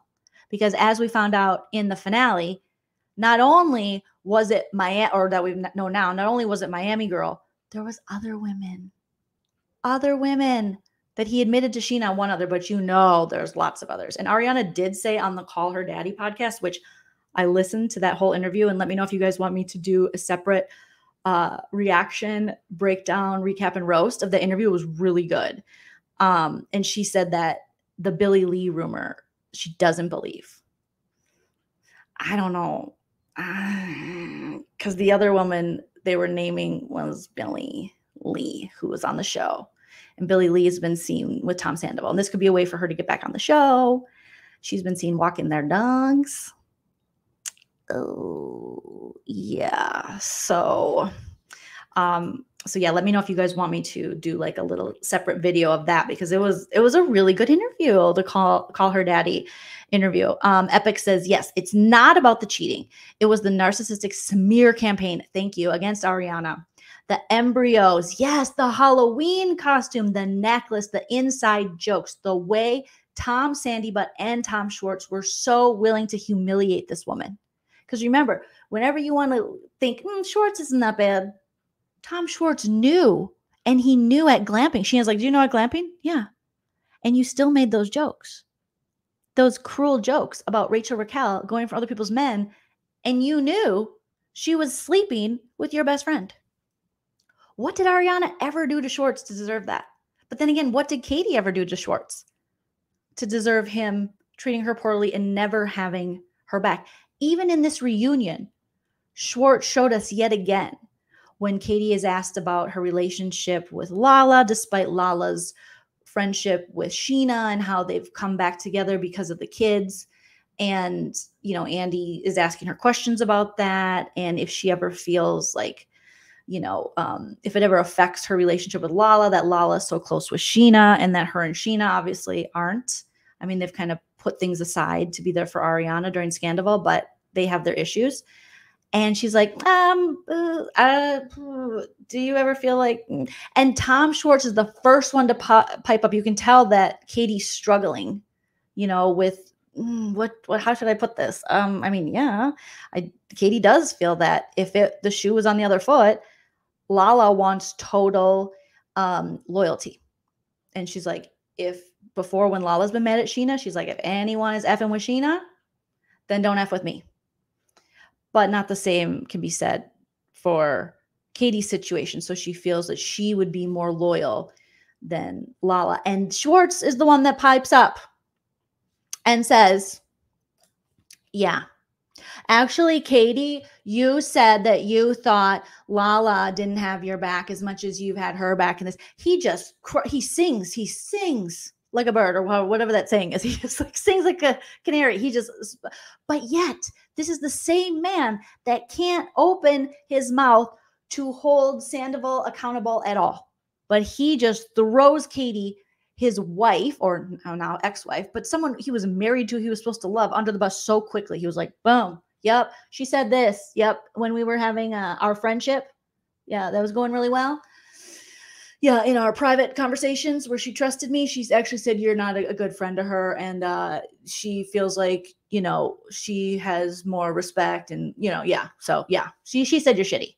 But Sandoval, he's like, I don't want to throw Sandoval under the bus, but he so quickly throws Katie under the bus. And I'm like, oh my gosh, Schwartz, you are pathetic. Pathetic. All right. So then we see the reaction from Rachel Raquel when Sheena's like, I didn't know that this was happening. I was surprised when Scandoval came out because, Lala had brought it up to me before.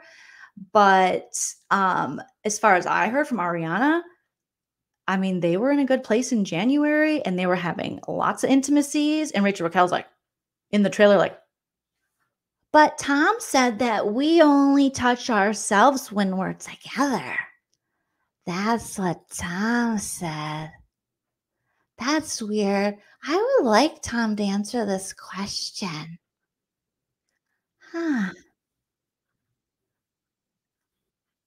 So they talk about, January, and the question Raquel wants answered is, once you started this relationship with Rachel Raquel, why not come clean to Ariana?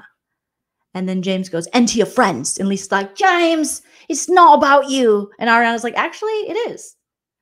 James, you were like a brother to him. And Tom's like, oh, it's like a brother? Are you serious? I call him like once a week. He didn't even touch my penis. God. They're like, Tom, you paid for Rachella or whatever the hell it was called, the engagement. You did all that. What are you talking about? And he's like, God, I did that to be liked, and I was just maybe grooming her early on just in case it didn't work out. Just wanted to show her what she could have. Huh? And James like, do you remember who I am, Tom? Yeah, you're James motherfucking Kennedy. So that was, Ariana's a little more important. Like, yes, she is. But if even Ariana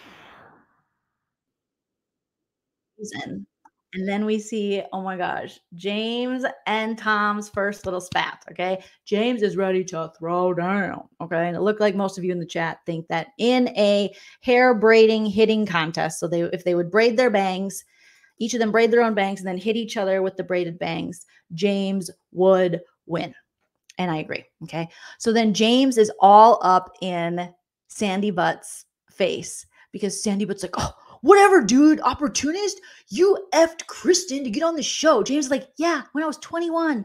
That was like a million years ago, old man. What are you talking about? You're 42. And I loved it. I feel like James Kennedy watches this channel, you guys. I feel like he watches this channel because he is aging up.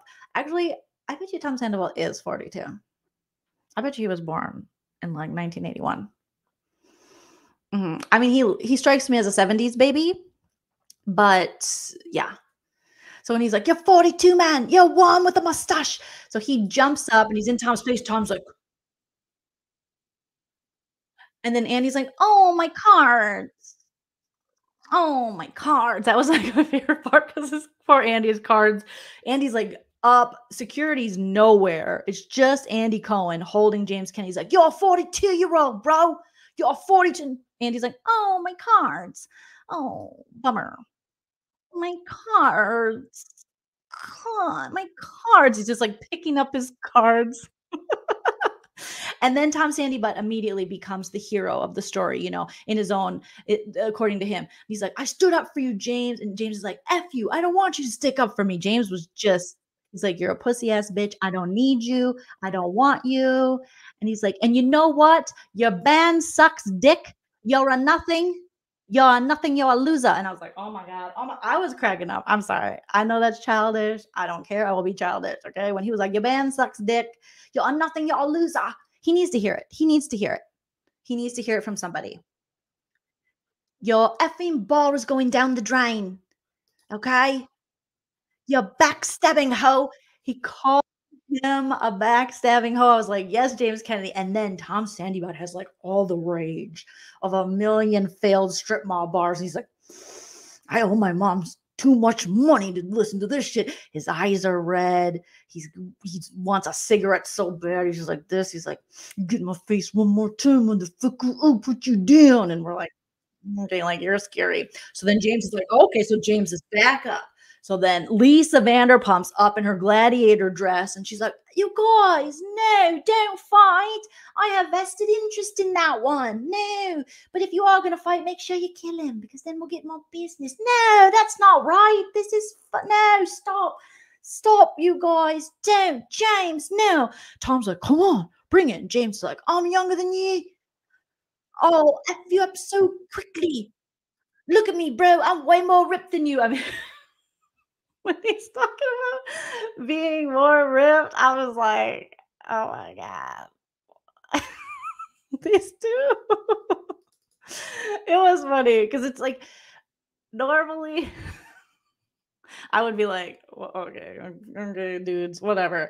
I mean, I've been known. My husband has a favorite story about me where there's these two comedians in every show. We were in Arizona where we started comedy years and years ago. And they would show up at every show and they hated each other and they hate each other. And they would be like, yeah, well, screw you. And then they just ruined the vibe for everybody. And they were just always yelling at each other, but no one did anything. And they were always threatening to beat each other up. And, you know, one time we were at a comedy club. We're sitting outside on the patio. We're having a good time. Then they show up and then they're in the parking lot just like, yeah, dude. Okay. But they have like 30 feet apart. And I just yelled, somebody hit somebody. Because there's a point where you're just over it. How many times are you going to say you're going to beat somebody up? Just do it. That like fake male machismo, like, go kick your ass. Well, then do it. How many times are you going to tell me you're going to do it? Because you're ruining it for everyone else. We're trying to have a nice conversation. You know, we're trying to enjoy ourselves. So just hit each other already. So in this regard, I was like, just hit each other. Just hit each other. Justine, thank you so much for the super sticker. I appreciate it so much. Yes, James saying, I'm way more ripped than you, bro. I'm way more than you. You're like 80, your band sucks dick. I will beat his ass. And Andy's like, stay in the fucking chair. And he's like, whatever. I gotta take a piss. And there's this point where I kept playing it back where Ariana mentioned something about shaking. Like there's conversation around shaking, like James is shaking or Tom's shaking. And Ariana mentions, I could have sworn, now this is just what I heard.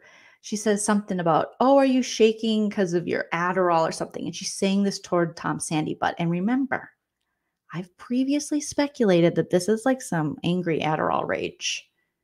And some of you have thought could be what you call it? What's the stuff you take to grow your muscles? Roid rage. But yeah, Tom was shaking. Then Ariana says, if you play it back, and I was watching on the Peacock version because I love the swears, and I hear Adderall and shaking toward Tom, and I'm like, oh. And if he's drinking coffee and smoking cigarettes and taking Adderall, especially if he doesn't need Adderall, he's going to be, Oh, Lala said it? Okay. She asked James. I could have sworn. I kept replaying it, but I was like, oh, maybe I just wanted it to, because I'm like, that's what I've been saying. That's what I've been saying. But yeah, it does seem substance enhanced. It does seem a little bit like that to me.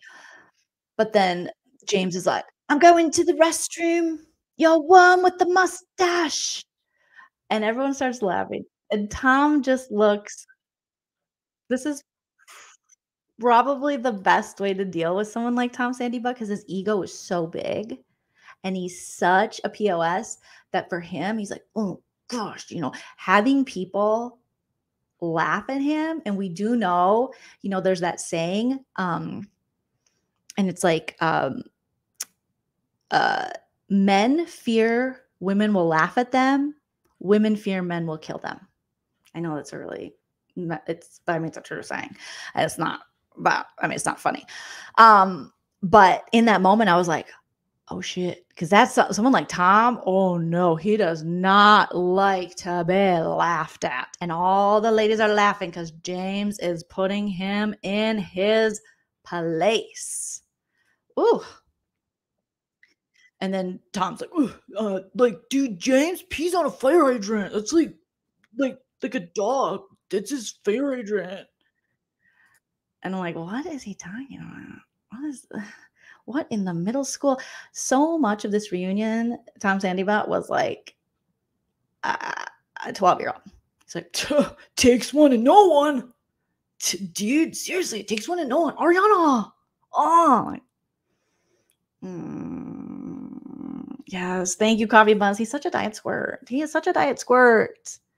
He's very much diet squirty all the way. And this is where James goes pee, on his fire hydrant, according to Sandoval. And then Ariana's like, she's chill. She tells Andy, I mean, Ariana, you can tell she's just like, she's kind compared to Sandy Butt, especially. She's like, sorry about your cards, Andy. Andy's like, I know, my cards. And then Lala's like, listen, Sandy Butt, stop bringing stuff up from 500 freaking years ago.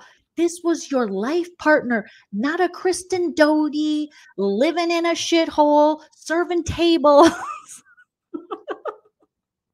Because this dude is still bringing up Kristen Doty. Tom Sandybutt still wants to blame another woman. If it doesn't work to blame Ariana, well, I'll just go back to blaming Kristen. That worked before because that worked for him. Because this is what he does. He blames women. And they're like, no, Kristen Doty is not relevant in this. Even James Kennedy's like, no. It's you. You are the problem today, now. Tom's like, what? Oh, good. And Lala's like, no, you, like, Raquel was going to be James's wife. This was your life partner. You done effed up. Stop pulling up the history books. And I was like, yeah. Mic drop on that one. So then Sandoval has to finally answer this. Why not come clean after you started the affair with Rachel Raquel to Ariana? And this is the one Rachel Raquel's like, I want him to answer this question. Hi. James Kennedy comes back from peeing and he's like, but I'm not going to talk to Tweedledee and Tweedle Dick. And Schwartz is like, am I Tweedledee? You're both, Schwartzy. You're both. So then James sits down and he says, ugly fuck. And Andy's like, hey, stop the did you just call me an ugly fuck? Is it because I won't get Botox? Because people have been telling me to get Botox, but I refuse? Because why should I have to? He's like, no, not you, the other ugly fuck. And then you see Lisa's like, oh, James, no, oh, no, James. And Tom's like, he's very mad. He needs a diet squirt and a ciggy ASAP. No. And James is like, no, not you, Andy. You're handsome. He's the ugly fuck. He's an old fuckhead. And even Andy's like, stay in your effing seat. So many F-bombs. And then Lisa's like, okay, let's stay in your seat. Otherwise, you won't be on stage. You're going to go and tie me out. Okay? I'm going to put you in the little baby that's, it's a little fenced-in area where I put the little babies. That's where you're going to go. And this is where Lisa thinks, okay, how she's dealt with James in the past will work. Threaten him. I'll take away your airtime. You can't DJ. You won't be able to DJ anymore. And James is like, I'm going to get sent for timeout. I'm going to get spanky. And everyone's laughing because it's so ridiculous, but that's literally what Lisa's doing in this moment is she is, going to punish him like she's done in the past, but it doesn't work anymore. I'm going to get a spank bottom, Andy. And Lala's like, he'd probably like it. And Lisa said, he probably does. But it was like a great way. It was so silly and childish, but also a great diffuser of this heaviness. And also like, don't divert back to trying to push the blame on James or anyone else. People are having very real reactions. I mean, Sandy Butt is very aggressive. He's fought people on the show before. He's threatened to fight people on the show. He's threatening James right now. James is threatening him. They're both acting like, aggressive a-holes, but to only call out James on this. It worked for him to be like, I'm going to get spank bottom. I'm going to have to go to timeout because Lisa said. And Lisa's like, damn it, that doesn't work anymore. It still works on Ken. Still works on Ken. Thank you, Justine, for the super chat. Sandoval may actually be 42 because Kristen Doty said on her podcast that he lies about his age. I think he was born in 1981. But technically, I think he was born in 1976. But that is my opinion. Okay. Yes, we needed the levity coming from James. Hashtag spanked bottom, hashtag time out. I'm going to get a timeout from Lisa Vanderpump. She's going to do that. So then Rachel Raquel's like, can we get back to where Tom answers the question while he didn't just end it with Ariana? Because Tom kept saying that. He said, wait, what did he say? He said, Rachel, can I bum a cigarette and then dip out? And then he said, after we had sex, and I loved it because it was the first time I've had sex with someone I love. And then he would leave right after. Sometimes I didn't finish, but that's okay. Tom says women don't have to finish and that women who don't finish live longer. And that's why men make more money. Yeah, that makes sense, right? So he said he was going to leave Ariana eventually, but he never gave me a date. But that's okay. So this is where Tom's finally like, I was like, obviously like scared to. I mean, like obviously like she was going through a lot during that time. Like Ariana's being like a total selfish bitch. Like her grandma was dead, the dog was dead. Like she kept like having people die, and it was like so inconvenient for me. And like I did plan to break up with her, Andy, because I'm a good guy. Like, dude, seriously, Ariana, I was gonna tell you. Okay, so the Tuesday after we wrapped, I was gonna go to see you next Tuesday. God, Ariana, like, dude, like seriously. And I was gonna have sex with Rachel Raquel in front of everybody and just say, Ariana made me do it. Like, God, she threatened me. Okay. And then I was gonna tell her, that it's over. Because when I was like inside of Rachel Raquel, like, Ariana, come on, God, you're so difficult. I'm gonna show her this is my mojo. Like, dude, seriously. And then, I thought I would wait because, like people are gonna be asking like about that sandwich place she has. And I didn't want them to like, dude, God, Ariana, I didn't want them to ask about me. I wanted it to be about you. So I was like waiting to be like a nice guy to tell her like after the fact so she could promote her sandwich shop. But like, dude, Ariana like fucked it up. God, I was trying to be a good person. I'm like, what is this? this logic isn't logicking. Whatever Tom Sandoval thinks he was gonna do, it was like, no, this he again tries to paint himself as a hero. I actually had plans, like, dude, like, I was gonna tell her, but, like, I was gonna wait till we wrapped and, like, she was just like, God, it's like everyone is like, "Oh, my dog's dead, my grandma's dead, my toe's broken, oh, the pool heater broke." It's like never a good time. "Oh, toilet's plugged. I clogged it again." Like, and she plunges. She doesn't do batteries, dude, and like paper towels, but she plunges like a motherfucker, okay? Because I don't like deal with shit very well, okay? This is like it's like flushing me.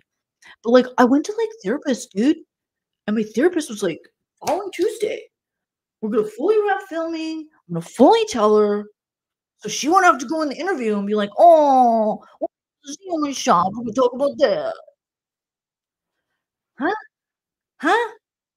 What? And this is when Schwartz screws up the script. And so Andy's like, "Schwartz, when did Tom Sandoval tell you about the affair?" This is how you know someone's lying. You ready? If they start the story, like you've been waiting to get this answer, and they go, "So, so," if they started with "so," that means they practiced this before. So, so, Tom told me July, anyways, back to me, that he was feeling very bad. Ariana was kicking him at night in her sleep. Ariana was, letting him take equity out of the home, and then just like, "You can do it, Tom," just real bitchy stuff, right? And then she like looked at him, how women do, and she just like with her eyes, just horrible. And he was, we hung out, we got drunk in his hot tub, and he was like, "Schwartz, dude, I am so mad at Ariana because Ariana, she doesn't stock the paper towels with the batteries." And I'm always like, "Where the fuck are the batteries?" Because I have my own vibrator like I like to use. "Hey, don't blame me. I just like it, okay? It's not just for ladies, Ariana." So I like I play with her vibrator. Anyways, so there's never any batteries in the paper towels to clean it after, which, well, there's cleanup for me, but anyways. So Ariana's being like a total skank and not filling up the paper towels or the batteries. So that's what he said, Andy. He was like, Ariana wasn't there for him. She didn't fill the paper towels, and there were just no batteries, and he uses a lot of double A's, allegedly. So he then, said, "Hey, I became friends with Rachel Raquel, and we were just talking. They were connecting vaginally about their problems." And he was just, inserting himself literally in another woman, I guess. And she was there for him, in a way Ariana couldn't be, because everyone was like, people kept dying, which, gosh, I mean, who wants to deal with that, And Tom was wondering if she was, secretly killing these people, and it was a whole thing. So yeah, that's then they hit it out, they were talking a lot, and then they were talking some more. Anyways, around that time, I remember after the Mondrian, you told me, yeah, you confided in Raquel after the Mondrian, you guys had an intimate moment. And Ariana brings up when Charlotte's body wasn't even effing cold. Their dog. R.I.P. Charlotte. Like, how could he be thinking about sticking his dick in someone that isn't Ariana when they just lost a part of their family? That just proves that he is evil. But I guess everyone does have their own grieving process, and his is just putting his penis in someone else's vagina. But we know that so hurtful. So then Tom's like, "Anyways, back to my story about Sandoval and Raquel. When did I find out? Okay, so I was born in 1981. Tom was born in 76. And my mom was actually, we were born in Minnesota, Woodbury, and then we moved to Florida. And did I mention my brother? He's okay, but he might have not been. Okay. Anyways, and then crocodiles. So then I was telling him a story about crocodiles, like you do, and how there's these like well, I mean, really, what's the difference between a crocodile and alligator? And and then Katie's like, "Tom, get to the freaking point. When did you find out? You don't need to be. This is so crazy." And he's like, "Okay, whatever. Like late August." I met up with Tom, and he broke it down for me. And then Tom's like, Tom Sandoval's like, oh, late August? So, what in the Parliament lights is going on here? I would never. Are you sure? And Schwartz is like, oh shit, I screwed up the script. And then everyone else is just like, oh, look at you guys. You didn't put your timelines together. And I just love how the unity over on that side, poor Sheena has to sit next to the Toms, but everyone else is on the other side. Lala, James, Katie, and Ariana, and they're just making fun of the buffoonery of these two. And Schwartz is like, no, you told me like after the wedding, we did it. Then cut to his interview with Andy before the reunion. Andy says, when did you tell Schwartz that you and Rachel Raquel hooked up? And Tom's like, I would say like, dude, like, let me check my card again. Like mid to late January, mid to late January. Liar. He's looking off mid-late. I would say, Joe, but mid-late. I would say mid-late. I'm like, oh my God, you liar. Sandoval's a liar. Sandoval's a liar.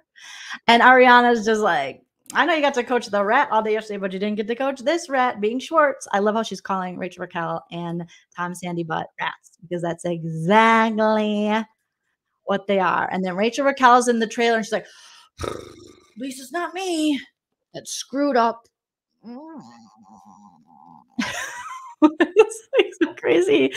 And then they ask to the Toms about that crunchy, cringy, exploitative scene where they're at the breakfast burrito truck, and Tom Schwartz takes his glasses off and he says, I think Rachel Raquel has a crush on someone else. And Tom Sandy Butt's like, really? Oh, knowing at that time they both knew. And Andy's like, when you were talking about that, were you talking about Rachel Raquel? And Tom's like, yeah. I mean, I'm not stupid here. I got to get producer Tilly. Come on, Tilly. You got to get up here? She gets her little nails caught in the chair. And he's like, I'm not stupid. I knew. Yeah. I was talking about him. Subconsciously or consciously, you guys, I'm not an effing idiot. Okay. And then Lisa Vanderpump, when Schwartz says he's not an idiot, she's like, okay. Tom looks pissed because the whole storyline, and then Tom's going to go on this, thing saying that he just had a one-night stand with Rachel Raquel, and nobody believes that it was just a one-night stand. You have been plotting and grooming and wanting to start this affair. You didn't just do it once. You were doing it and doing it and doing it a lot. And even Lala and James are like, he's lying. It definitely happened more than once. He's a liar because you're a liar. You've been known to lie. We've now caught you in many, many lies. So we can't believe anything that you say at all. They talk about his other cheating stuff and how Ariana knew about Miami Girl and how she had said it happened so early in their relationship before they were monogamous, that before they were like an item, I guess, they were just they hadn't put the terms down for the relationship. And so it was more casual. And when the information came out, she stuck by him because she loved him and she wanted other people she didn't want people attacking him. She wanted people to see the good in him that she saw. And when they asked Tom about Miami Girl, like, why did you do that?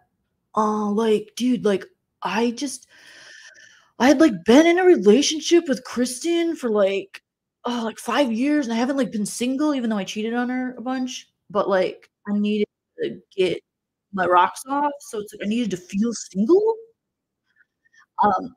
So Ariana's reasoning is like, I knew about Miami Girl. Why didn't I say anything? Is we weren't exclusive at that time. But I saw the rest of my life with this person, and I wanted everybody to see the best in him because that's how I saw it at the time. And Tom's like, yeah, I mean, like, dude, like, I just like couldn't believe, like, okay, I might be getting a relationship with Ariana, and then that's just like, Ariana only has one vagina. That's like the only one I'm gonna get, like one. So I was like doing the math, like one vagina and one vagina equals, well, that would be technically two vaginas, but Ariana only has one. But you know what I'm saying, Andy? Like, seriously. So I was just like, ugh. And this is where he brings up Kristen Doty again. And everyone's like, no one cares about Kristen Doty. That was a million years ago. Kristen Doty has done her own work. She doesn't want to be remembered with you. We all like Kristen. We don't like you. Quit trying to blame another woman for your problems. James says, get over it, you loser. And then Ariana's like, he's asking about me and you, not Kristen. He's like, that's our history. And she's like, no, we don't have to go over this like this. And then Schwartz is like, this is like therapy. That's what we do. No, Schwartz, this isn't like therapy.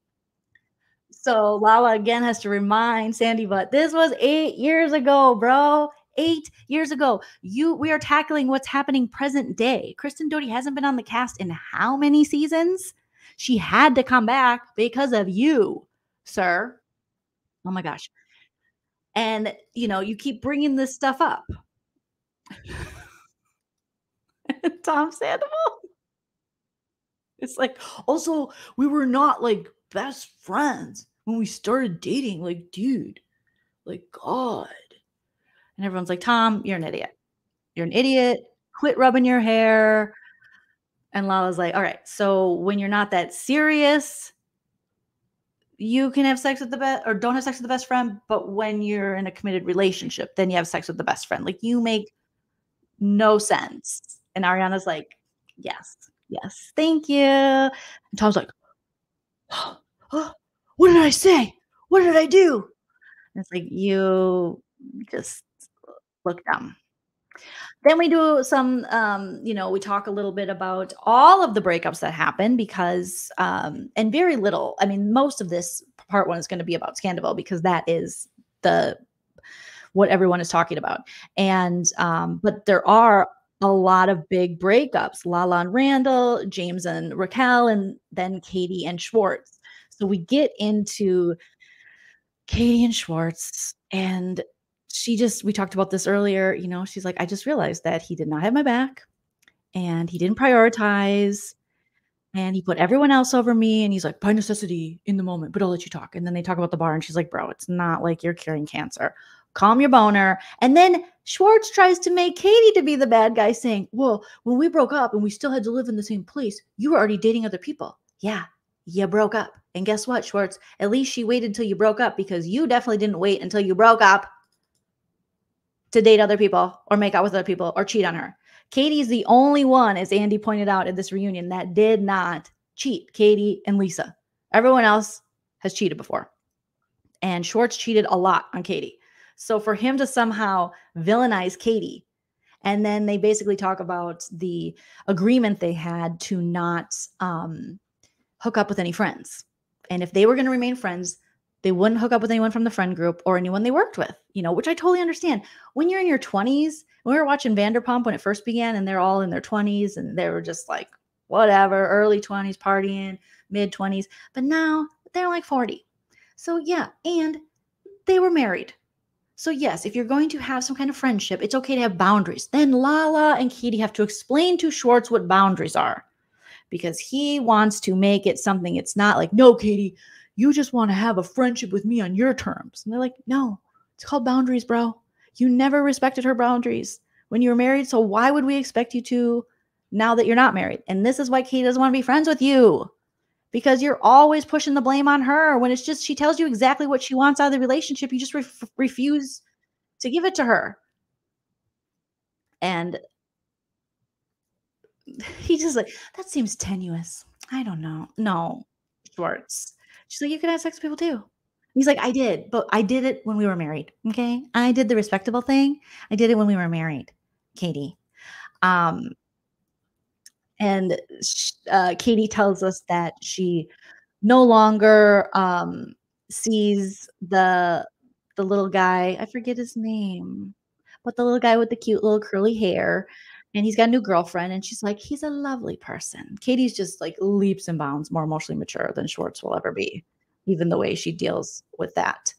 So then Schwartz talks about how unreasonable it was for Katie to have this boundary and these standards, like how dare, like, what if we were under the same roof and you kissed Peter? But Katie, if you would have fallen in love with someone, or she's basically like, if Katie would have done that, if she would have found someone within the group, I would have let her. And she's like, darling, you're not a victim in this. And Schwartz says, I'm telling you, there's a double standard. Schwartz, give me a break. Give me a break. And so he just wants to be off the hook. He's like, it was 6 months later and it was a kiss. And then they turn to Scandoval, to Sandy Butt. And they're like, yeah, you think it's perfectly appropriate to F one of my closest girlfriends. So that's a silly question, because he's asked if he thought that was appropriate. And this part is just so ridiculous, okay? So, oh my gosh. So Schwartz is trying to be a victim in this. He's trying to create a double standard. And they're like, Sandoval, what do you think of that rule? And then Ariana goes, oh, I know how he's going to answer. He thinks it's perfectly appropriate to F one of my best friends. And then they go to Rachel Raquel, and she's in the trailer, and she's like rolling her eyes, It's like, that's what you did. Her reactions make no sense. There's a lack of empathy. I heard that two of their friends, mutual friends, that one gentleman, I forget his name, starts with a K, and then Jamie Lynn, not Spears, Sheena's friends, they were doing an interview talking about this, and he was saying he stopped being friends with Raquel, and that he thinks she has zero empathy about this. Like, she just doesn't care. She was so calm and just not apologetic in the least when all this came out, and when he spoke to her, that he was like, ooh, this is not right. But then Schwartz goes on, or Sandoval goes on to say that he doesn't think it's appropriate. And she's like, well, you did it a lot. And he goes, that doesn't mean it's appropriate. Huh? And then Schwartz goes on this stupid rant about, I'm sorry, I hurt your feelings. This is what he does. He tells Katie she's wrong. He mansplains. He gaslights her and says, what you experienced didn't happen. And here's what really happened. Okay? And no, you don't feel this way. Here's how you feel. And then he'll say, sorry about that. And then he'll go on to say sorry, then to just stab her again. He's like, but something about that kiss was just so liberating. And Rachel Raquel's in the trailer like, I liked it. That's so nice that the boys like me. Like, her reaction, I'm thinking, huh? Oh yeah, their friend Kale. Thank you so much. I'm like, oh my gosh, Rachel Raquel. These reactions are like the Joker. It's really messed up. She should not be having these kind of reactions. And then after Schwartz says that the kiss was liberating, Lala's like, how effed up is it that you are saying this and your friend is having sex with her the whole time? And Sandoval's like, not the whole time. God, dude, seriously, like, sometimes I dipped out of her vagina. Sometimes I did. It's sick. And Lala's like, it's sick. And Sandy's both like, no, God, dude, listen to me. It happened one time. And then I dried out my weens. Okay. I got my mojo back one time. And then we took a break. I put my penis on a shelf. Okay. And then it didn't happen until later. Then it didn't happen. Like, dude. I was like, it doesn't matter. Yes, it does, Lala. Ariana, tell her. Oh, shoot, she doesn't speak for me anymore. She can't help me. It makes sense, but it makes sense in my head.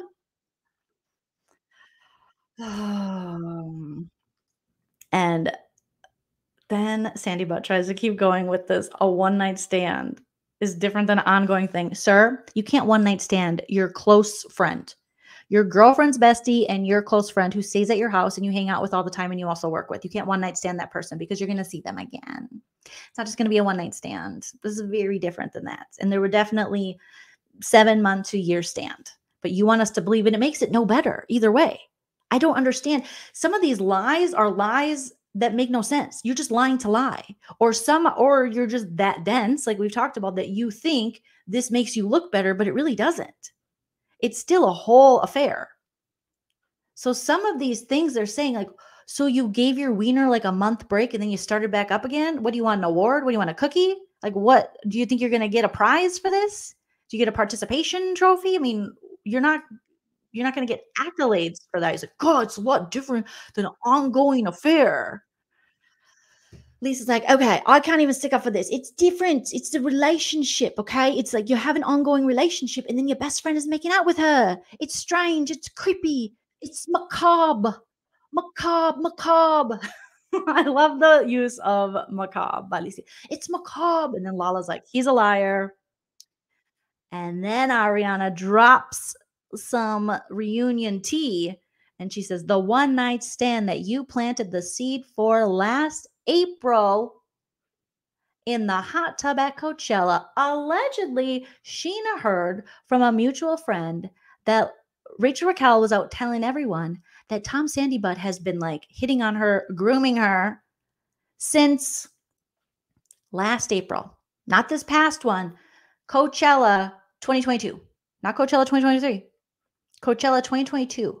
While Ariana was sleeping in a hot tub, he allegedly told Rachel Raquel, you know, we're in an open relationship, dude. So, like, if you want to, like, hop on this, like, seriously, dude, seriously, what? Oh, God, yeah, whatever. Yeah, dude. Ariana and I are in an open relationship.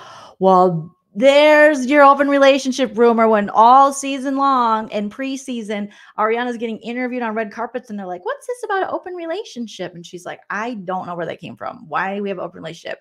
Am I bisexual? Yes. Was Tom in the car driving while Lala went down on me years ago? Yes. Were we all consensual in that act? Yes. But we do not have an open relationship.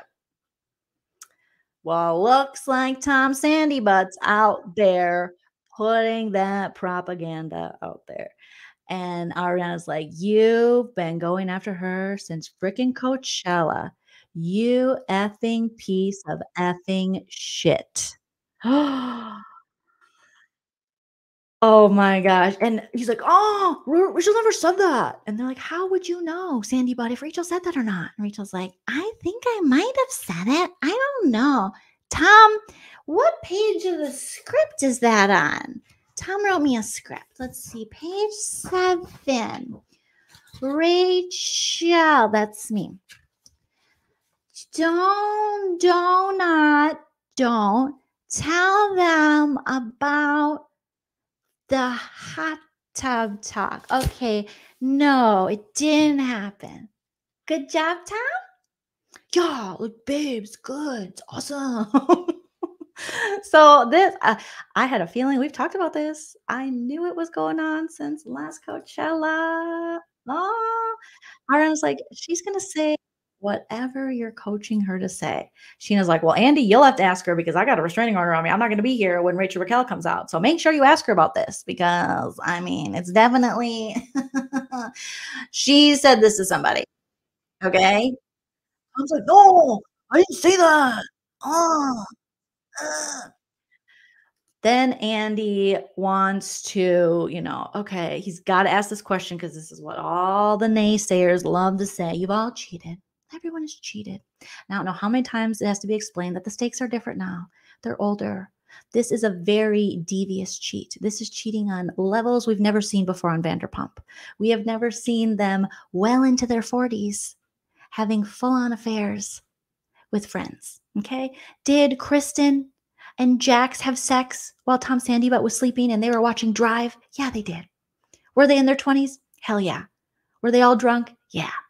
Did it all come out and they all had to pay the price? Kristen Doty got everyone stopped being friends with her. She got fired. She told the manager to suck a dick. She's done therapy. She has a podcast now. She's a better human for it. Jax, he got a lot of Botox.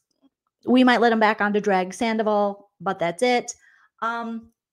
So everyone has kind of, at least the women, have, we know the stories. We know the cheating, but not on this level. Not when it is your almost 9-year life partner that you own a home with, that you're in businesses with. Because, I mean, the relationship a little bit is branding. I mean, they did, alcohol and different campaigns together, influencer type campaigns as a couple. I mean, they were a brand. They are. Luckily not anymore, because now Ariana is her own brand and can be independent, and he gets zero of that money, which is fantastic. And Tom is well into his 40s. So we're seeing this pattern of behavior repeating. And what we always look for is patterns, because patterns show you that the people aren't changing and they don't care. And he's just going to keep doing it. He's going to keep shitting on people.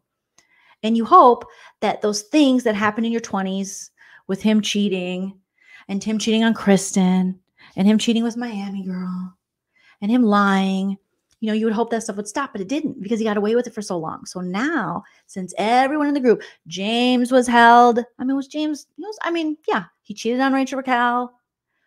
There were girls coming into Pride going, here's your clothes back, James. And he was like, I didn't do it. And Rachel Raquel's like, I don't know if he cheated or not. But those were a million years ago. Yes. Did James have sex with Kristen when he was 21 and it got him on the show? Yeah. But today we're talking about Tom Sandoval. And the difference is they're not negating the fact that they've all cheated. They are not negating that. Nobody is. Dang, Lala is like, hell yeah. Yeah, F James. Sure did. Wasn't friends with Raquel. Sure did. But guess what? I was an alcoholic. Now I'm sober. Lots of things have changed. I got in a relationship with Randall. He completely shit on me and turned into Harvey Weinstein Jr. And I'm paying the price on that. If that's how the hell karma works, well then whatever. Everybody has had to pay their dues, pay for what they've done and their mistakes and things. And now all they're saying is, Sandy Butt, it's your turn. And Sandy Butt, you did it worse than anyone else, because you carried on this long, extensive affair that was unnecessary. And you did it to be cruel. And like we were saying in the chat, it isn't necessarily even about the cheating. I mean, it's about the humiliation, and it's about the joy or the lack of, his lack of caring at all, that he was humiliating Ariana. It was the fact that he could be with someone for that long, someone who believed in him, someone who listened to his shitty karaoke singing, sat in the front row, clapped, cheered, said, I believe in you so much, baby, you can take money out of the home, out of the equity of the home. And I believe in your dumb bar. And I believe in you, even though you call yourself a cis male. I believe in you. I love you. We will grow old together. I'm here for you. And you could do her so dirty and then paint this narrative that she somehow tried to villainize her. And what Tom Sandy, but if he would have accomplished what he wanted to accomplish with this narrative, like Ariana is psycho, she was threatening to take her life, she was mean to me, she talked down to me, she was dismissive, she wouldn't touch my wiener. He was trying to harm her reputation. He was trying to stop her bag. He was trying to, essentially boot her off the show. And then where's her income coming from? Completely destroy her in the court of public opinion, completely destroy her reputation. And he gave zero regard. Kristen effed Jax, and Jax effed Kristen. And they were like, no, I didn't. Yes, I didn't. Jax is like, we did. And Kristen's like, oh, yeah, right. And they denied it a little bit. And then it all came out. But they didn't go out of their way. It's the extra humiliation. It's the extra steps this man took to be cruel. And it's the steps he continues to take to be cruel. It's the times when he could be accountable and the times when he could really own his shit, but instead goes on tour. I mean, that just shows you everything you need to know about this dude. He took zero time, according to his second apology, because the first one was all about the business and Tom Schwartz, when he was going to take time and Rachel Raquel was going to take time and figure it out. He took zero time. He just went on tour like nothing happened. Do you think anyone would have cared if he would have canceled his tour? No. They're like giving away tickets allegedly. And there's people who show up and they're like, I bought this ticket before Scandoval, so I didn't want my money to go away, so I thought I'd just show up and see how big of a mess he is. No one would have cared. You should have done some self-work. It's the fact that Rachel Raquel's in hiding and this guy's on freaking tour. It is so different. It is on a level we've never seen. It is narcissistic. It is just pure. It's evil. That's the only way I can explain it. I don't have a better word than what he's doing. It's just cruel. It's unnecessarily cruel what he did to Ariana and the lies that he perpetuated and the narrative he tried to build to defame her is unnecessarily cruel. There's just no reason for it other than he wanted to destroy this woman. So it's such on a different level. So when anyone tries to say they're all cheers or whatever, yeah, some of them in their 20s got drunk and banged while watching Drive. Yes. James slept with some girl that used to, Jax had sex. I mean, the next grossest thing would probably be Jax having sex with Faith only because of where they allegedly did it, which wasn't she like am I just making this up, or was she a home health care aide? And the gross part about that is I think maybe she was taking care of someone. If she was a home health care aide, don't quote me on that, but it was someone was there that she was taking care of. And I think it was an elderly person. And then he was on audio. She audio recorded him saying horrible things about Brittany.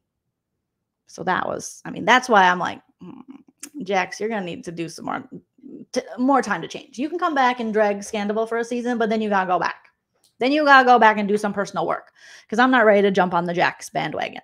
Last I checked, Botox does not make you a better man. Okay. Can't find a better man. You got to go talk to Eddie Vedder because I don't know about all that. But this is on such a different epic scale and people want to dumb it down.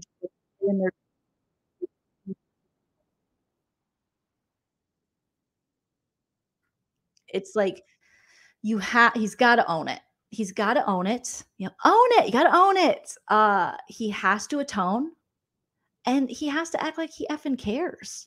But I don't think he cares. Unfortunately. And speaking of caring, also, then we get into the conversation of the boundaries with Katie and Schwartz and, caring and freaking James comes in and he's like, you're a man, she's a woman. So, you got to respect her. And I'm like, oh, James. And then Schwartz goes, oh, okay, but that's sexist. Like, oh, please. Oh, please. You guys have benefited on this show from white male privilege for 10 seasons. And now you're going to say something is sexist because it doesn't work out in your favor.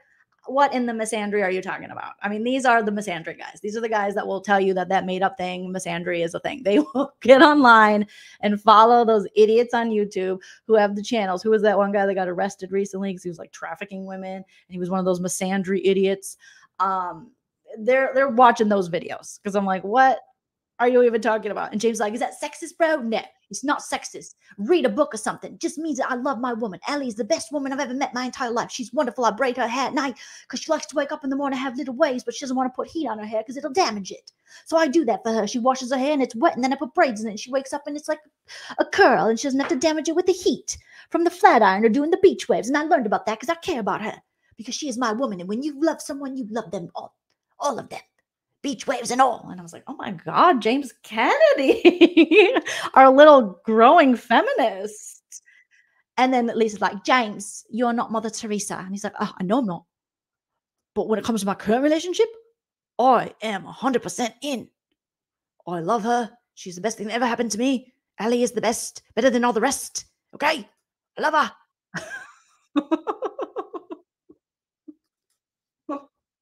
Allie's the boss, and what she says goes. And I respect that. And I want to. I put myself into Allie's hands and I say, Allie, mold me, Allie. And she says, your moon is in Taurus and your brain is in Capricorn, but your penis is in Aquarius, so it's too free. So then she locks it down. Okay. And it's like the gremlins. They don't feed the penis after midnight and everything works out. James like, that's what happens when you're not into the person that you're with. Read a book.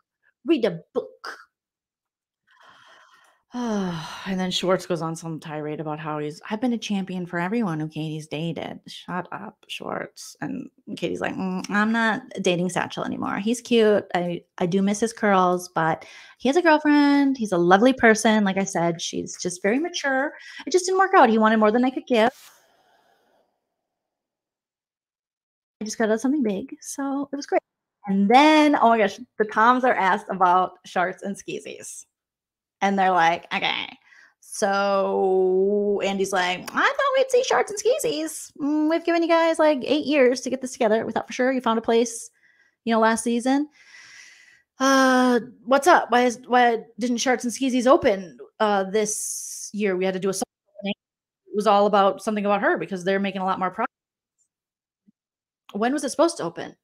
Schwartz is like, well, we thought end of August, but then we were like, this is really hard, and we had too many Coors Lights and too many mushrooms, and instead, we were naive, so we opened up in November 2nd to be exact, and it's more than the food that was a problem. It was Greg. Greg's a total bitch. According to, Sandoval's like, ugh, God. Freaking Greg is like a freaking cockblock, dude. It's just like I want to there's times, dude, where I want to like rent out the place just for like me and a bunch of hoes. I wanted to have a hoes in different area codes party so I could like bring all the hoes together, but they're like from other places, so they don't know each other, so they can't compare notes. But it turns out women talk even if they're not from the same area, especially when they're all in the same room. I didn't think that one out, dude. Seriously, but anyways, and then Greg was like, dude, no. Are you gonna have these lobster tacos on the menu? And I was like, bro, I don't know. I'm thinking about vagina. So Sandybot wants to disparage Greg. No love lost. And then Schwartz is like, well, I mean, we've had problems with all the partners, so it's not just Greggy. And then Andy asked Lisa, how long would it take you to turn this? She's like, oh, that's not a fair question because I'm actually good at business, unlike these two morons. But I do defend them. I do. I would have it, opened in like a month or two. And, I'd have Ken rubbing my feet and, but it's not fair. It's what I do. I mean, they don't know. But, there was so many different variables, right? They don't know what they're doing. They're idiots, right? But why should you? You've never done it before. I didn't like it when Tom said, oh, I don't need Lisa Vanderpump, because I've been there for them. And I'm like, Lisa, wake up, Lisa. Lisa, wake up. With all due respect, miss, you need to see that Tom Sandybutt this is how he treats women that take care of him, like we talked about earlier. This is what he's going to do to you now. So he's just going to shit on every woman that helps him out. That's what he's going to do. So how he's, disparaging you despite all the help you've given him. She's like, oh, I've done everything for these boys. I've done everything. I've wiped their tushies. I've cleaned up after them. I've done everything for them. And yet he says this about me. It's like, yes, Lisa, this is what he does. This is who he is. Thank you, Justine, for the super chat. Sandybutt angled to get both Ariana and Katie off the show. Yes, he did. He villainized Ariana and was consumed with Rachel pursuing Schwartz to activate Katie. Exactly. They wanted to make them out like they're the Cuckoo Bananas girls, and they wanted to just replace them with Creepy Joe. When Katie talked about Creepy Joe this episode, I live for it. She's like, no, Schwartz. Schwartz is like, stop, Katie. She's gonna send a cease and desist. Ooh, don't threaten me with a good time. Who hasn't gotten a nice cease and desist? Also, there's no way Joe is ever going to take Katie to court for that. There's no way. Unless Joe has just unlimited income to waste in court. If Katie speaks on her on social media. And then Schwartz calls Katie a troll. Again, throws her under the bus. Because, Katie does like to leave a comment on social media, but who cares? Joe was supposed to be Kristen Doute's BFF. And the moment she moved in with Schwartz, she blocked Kristen Doute. And that same day that Katie, I think they announced their split, Katie said she like texted her, like, oh, I'm sorry. And then she hooks up with him. Oh my gosh. I mean, it is so It's so insane. But yes, thank you, Justine, for the super chat. They definitely wanted to villainize Katie because Sandoval already hated Katie because Katie challenged him. Katie challenged him constantly. Katie had Schwartz's back more than Sandoval ever did. Katie had Schwartz's back against Sandoval. And Schwartz was he's another one. His love for the man was greater than his love for his own woman. And Christine, you're 100% right. He doesn't like LVP. He resents LVP. He resents that he's not the star. He resents that he doesn't have more. She's like, I gave you 5% as a chance to start. 5% of 5 million. And then Sandoval just scoffs at that. He completely does. Because she's like 5% of Tom Tom. And Andy's like 5%. She's like 5% of 5 million, Andy. And then Sandoval goes, I bought it too. You bought what? You bought what? 50,000? Then she gave you the 50,000 back. So what did you buy? What did you buy? Hmm? She gave it back to them the week it opened. So, and then when Schwartz can,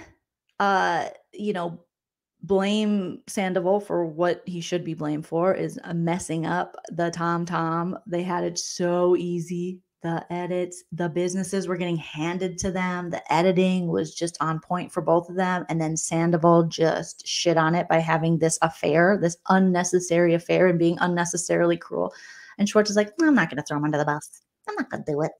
And this is when we learn that Sandoval's mom didn't get her money back. It's one fire she cannot put out, is the fire of her son. He is a liar, pants on fire. She should get her hose and put his pants out. Then we talk a little bit about Schwartz and Skeezies and whether the business was affected by this. And again, a couple people went in there and wrote Team Ariana and F you Tom, or Tom sucks, on the mirror in lipstick. And they got some bad reviews on Yelp. I mean, yeah, that's shitty, but Yelp can easily lock that shit down, change it. Everything's fine. Not that big of a deal. But they want to make it a huge deal. And it's ridiculous. But then we also, Lisa also shades Schwartz a little bit for, I've been married 37 years and I've been married 40 years and opened 37 restaurants. And me and Ken have never separated because of opening a restaurant. So Schwartz is like, but have you ever opened a restaurant in a strip mall? Huh? And Sandoval's like, yeah, it's really hard. Dude, I want to dip out so many times. It's crazy. It's just okay, whatever. So then we learn that the girls, the women, their restaurant, something about her, the sandwich shop, hasn't even opened yet they've made $200,000 on merch, because once all this stuff broke, people, the news of Scandoval broke, people wanted to support the women once they were finding out it was really a Tom and Tom exposed party. And just how much grace they've been given all these years on the show, and what a great edit they've been given, and how the women have been villainized. People started being like, oh my God, we want to help the women. How do we help Katie and Ariana? And so they were like, well, I mean, I guess we'll just release our merch sooner than we planned on. And that is when Andy's like, well, how much did it make? And they're like, they look so happy. They're like, I think it was $200,000. And the Toms look, I thought I had a screenshot of this, but they look so mad. And this was hilarious because I'm like, it's exactly what they deserve. So much. I mean, they were just, you could tell the Toms always thought it was going to forever be about them. So when they heard, I only have this picture of Tom, but when they heard that the women, when Ariana and Katie made $200,000 off merch, it was their faces it was poetic justice. Oh my God. That was my favorite part too. Lavender Blondes. Oh my gosh. It was so fantastic. The Toms they were just like, because they've never been happy for them. They're not happy for them one bit. And the girls are just like, yeah, you know, we had planned that we wanted to, um, you know, do merch, but we thought we'd wait until the place opened, but it turns out everyone wants to support us, which is really fantastic. So, yeah, we just started selling something about her merch, and now we're $200,000 richer just on sweatshirts and t-shirts. It's crazy. It's crazy that these guys don't know how to do that same thing. And then Ariana offers Andy some of the something about her merch and says you can get rid of that trash Tom sweatshirt that Rachel Raquel gave him, because when Rachel Raquel was at Watch What Happens Live, the infamous Watch What Happens Live episode, she gave the 3 XXL or XXX sweatshirt to Andy Cohen. Andy's like, this sweatshirt is huge. Well, and Rachel Raquel's like, well, yeah, Andy, it's oversized, so I wore it as a dress. That's spelled DRESS. And Ariana's like, you can actually have a good merchandise and not that shitty ass Tom. And Lisa's like, oh, Ariana, no. Ariana's like, Lisa, why are you sticking up for their merch? Because Tom, that's his design. Tom Sandoval, who I was in a relationship with for 10 years, he was my life partner, okay? But apparently he forgot about that. He said that he made that design, and I don't know if he trademarked it, she said. So it was his. So it's not even official Tom merch.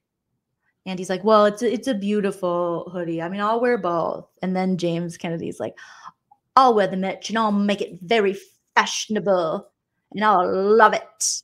I will love it so much.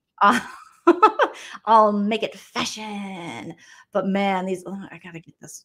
Okay, I gotta get a picture. I gotta get it when they say the 200,000. Okay, I gotta just. All right. Okay, I gotta do it such old school. Take a picture off of friggin' my computer. I can't wait till I can screen share again, you guys. I'm gonna take it with my phone on my computer so we can just enjoy it together. Oh my god. Oh my god, this is my this is my new porn. Seriously, like if anyone's looking for just something nice to look at, it'll be these two. You can see my reflection in it, but who cares? Okay. Let's send this over to me so we can all just bask in the glory that is the Toms being hella defeated by the women having any success. You would think 2 men that did these women they supposedly say they love. I mean, Tom Sandybutt says he still loves Ariana. You think they'd be happy for the women. You think they'd be happy for these women that they just loved and that they shared their life with for so long. You know, if Tom Schwartz was really that upset about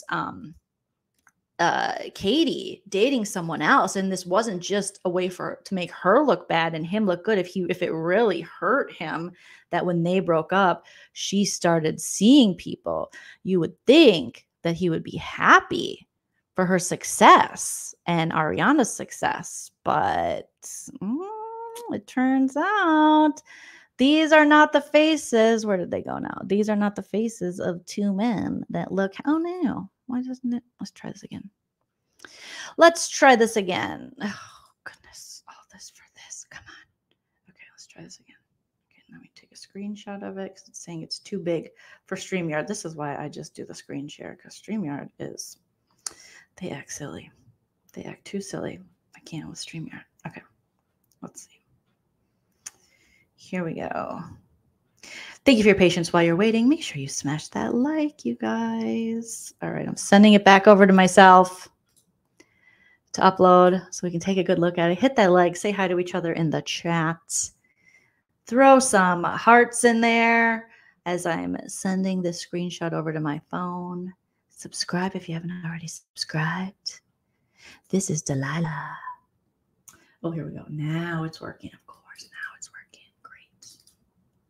Okay. Wait. Here we go. All right. One more time. One more time. Here we go. All right. And then we can all sleep well. Oh, yes, yes, yes, yes. right? Katie wanted to open that sandwich shop with Tom, but he wasn't interested. He was too busy doing this failed strip mall bar. Your fault, bro. I mean, look at this is the face of two men who realized they have lived their life incorrectly for 57 years. These two 57-year-olds are realizing we did it all wrong. We should have been like the women. Yes, HC, I'm so glad you could catch it live.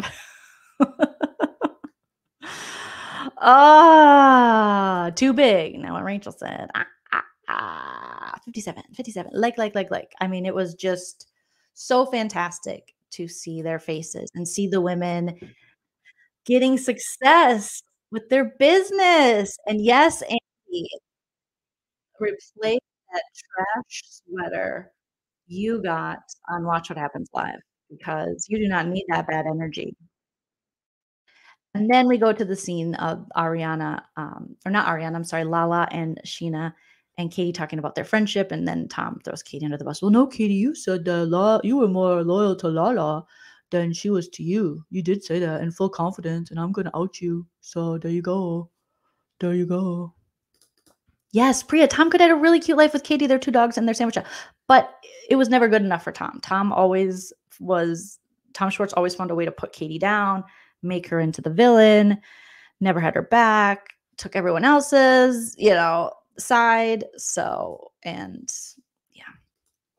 Oh my goodness. So they talk about their friendship and just how, Lala and Sheena got closer, having kids, and they love that. And then Lala, and if anything, like there's a point where speaking of Lala and them talking about the friendship with Sheena, and Lala said, I had to eat humble pie. Like I had to eat crow. It was a very humbling experience.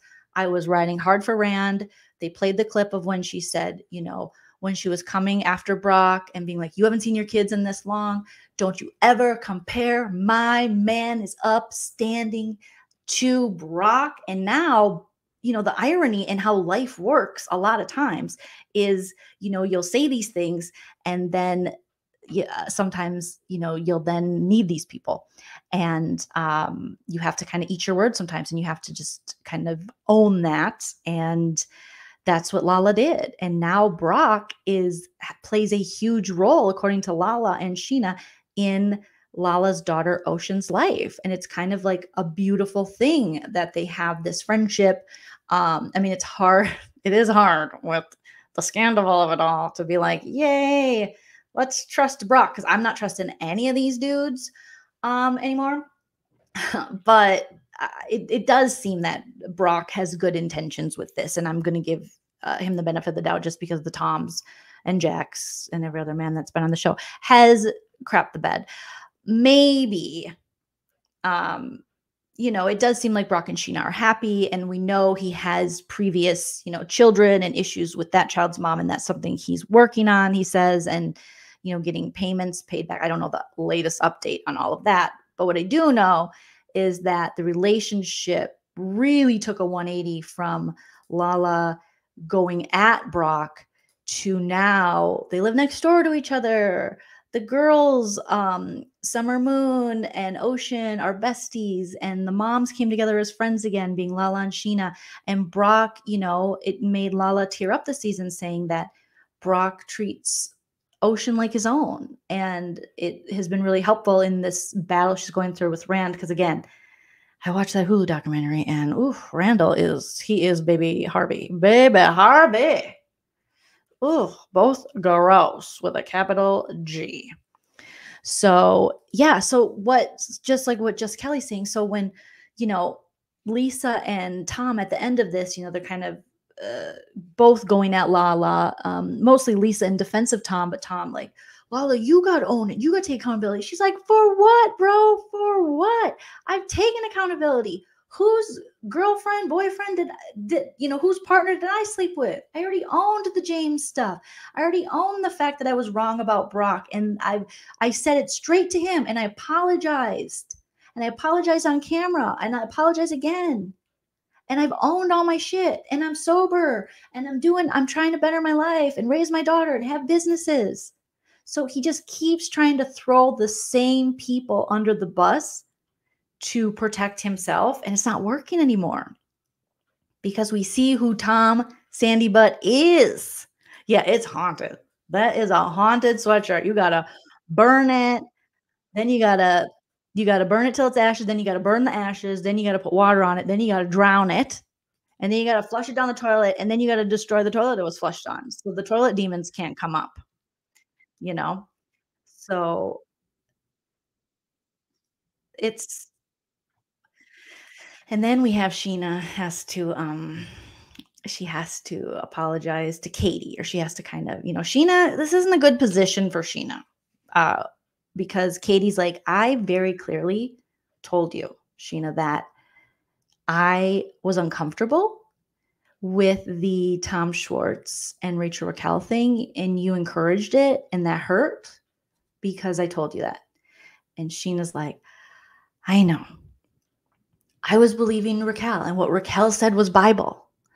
And it is, I can see both sides, right? Because Sheena and Katie have had very turbulent past.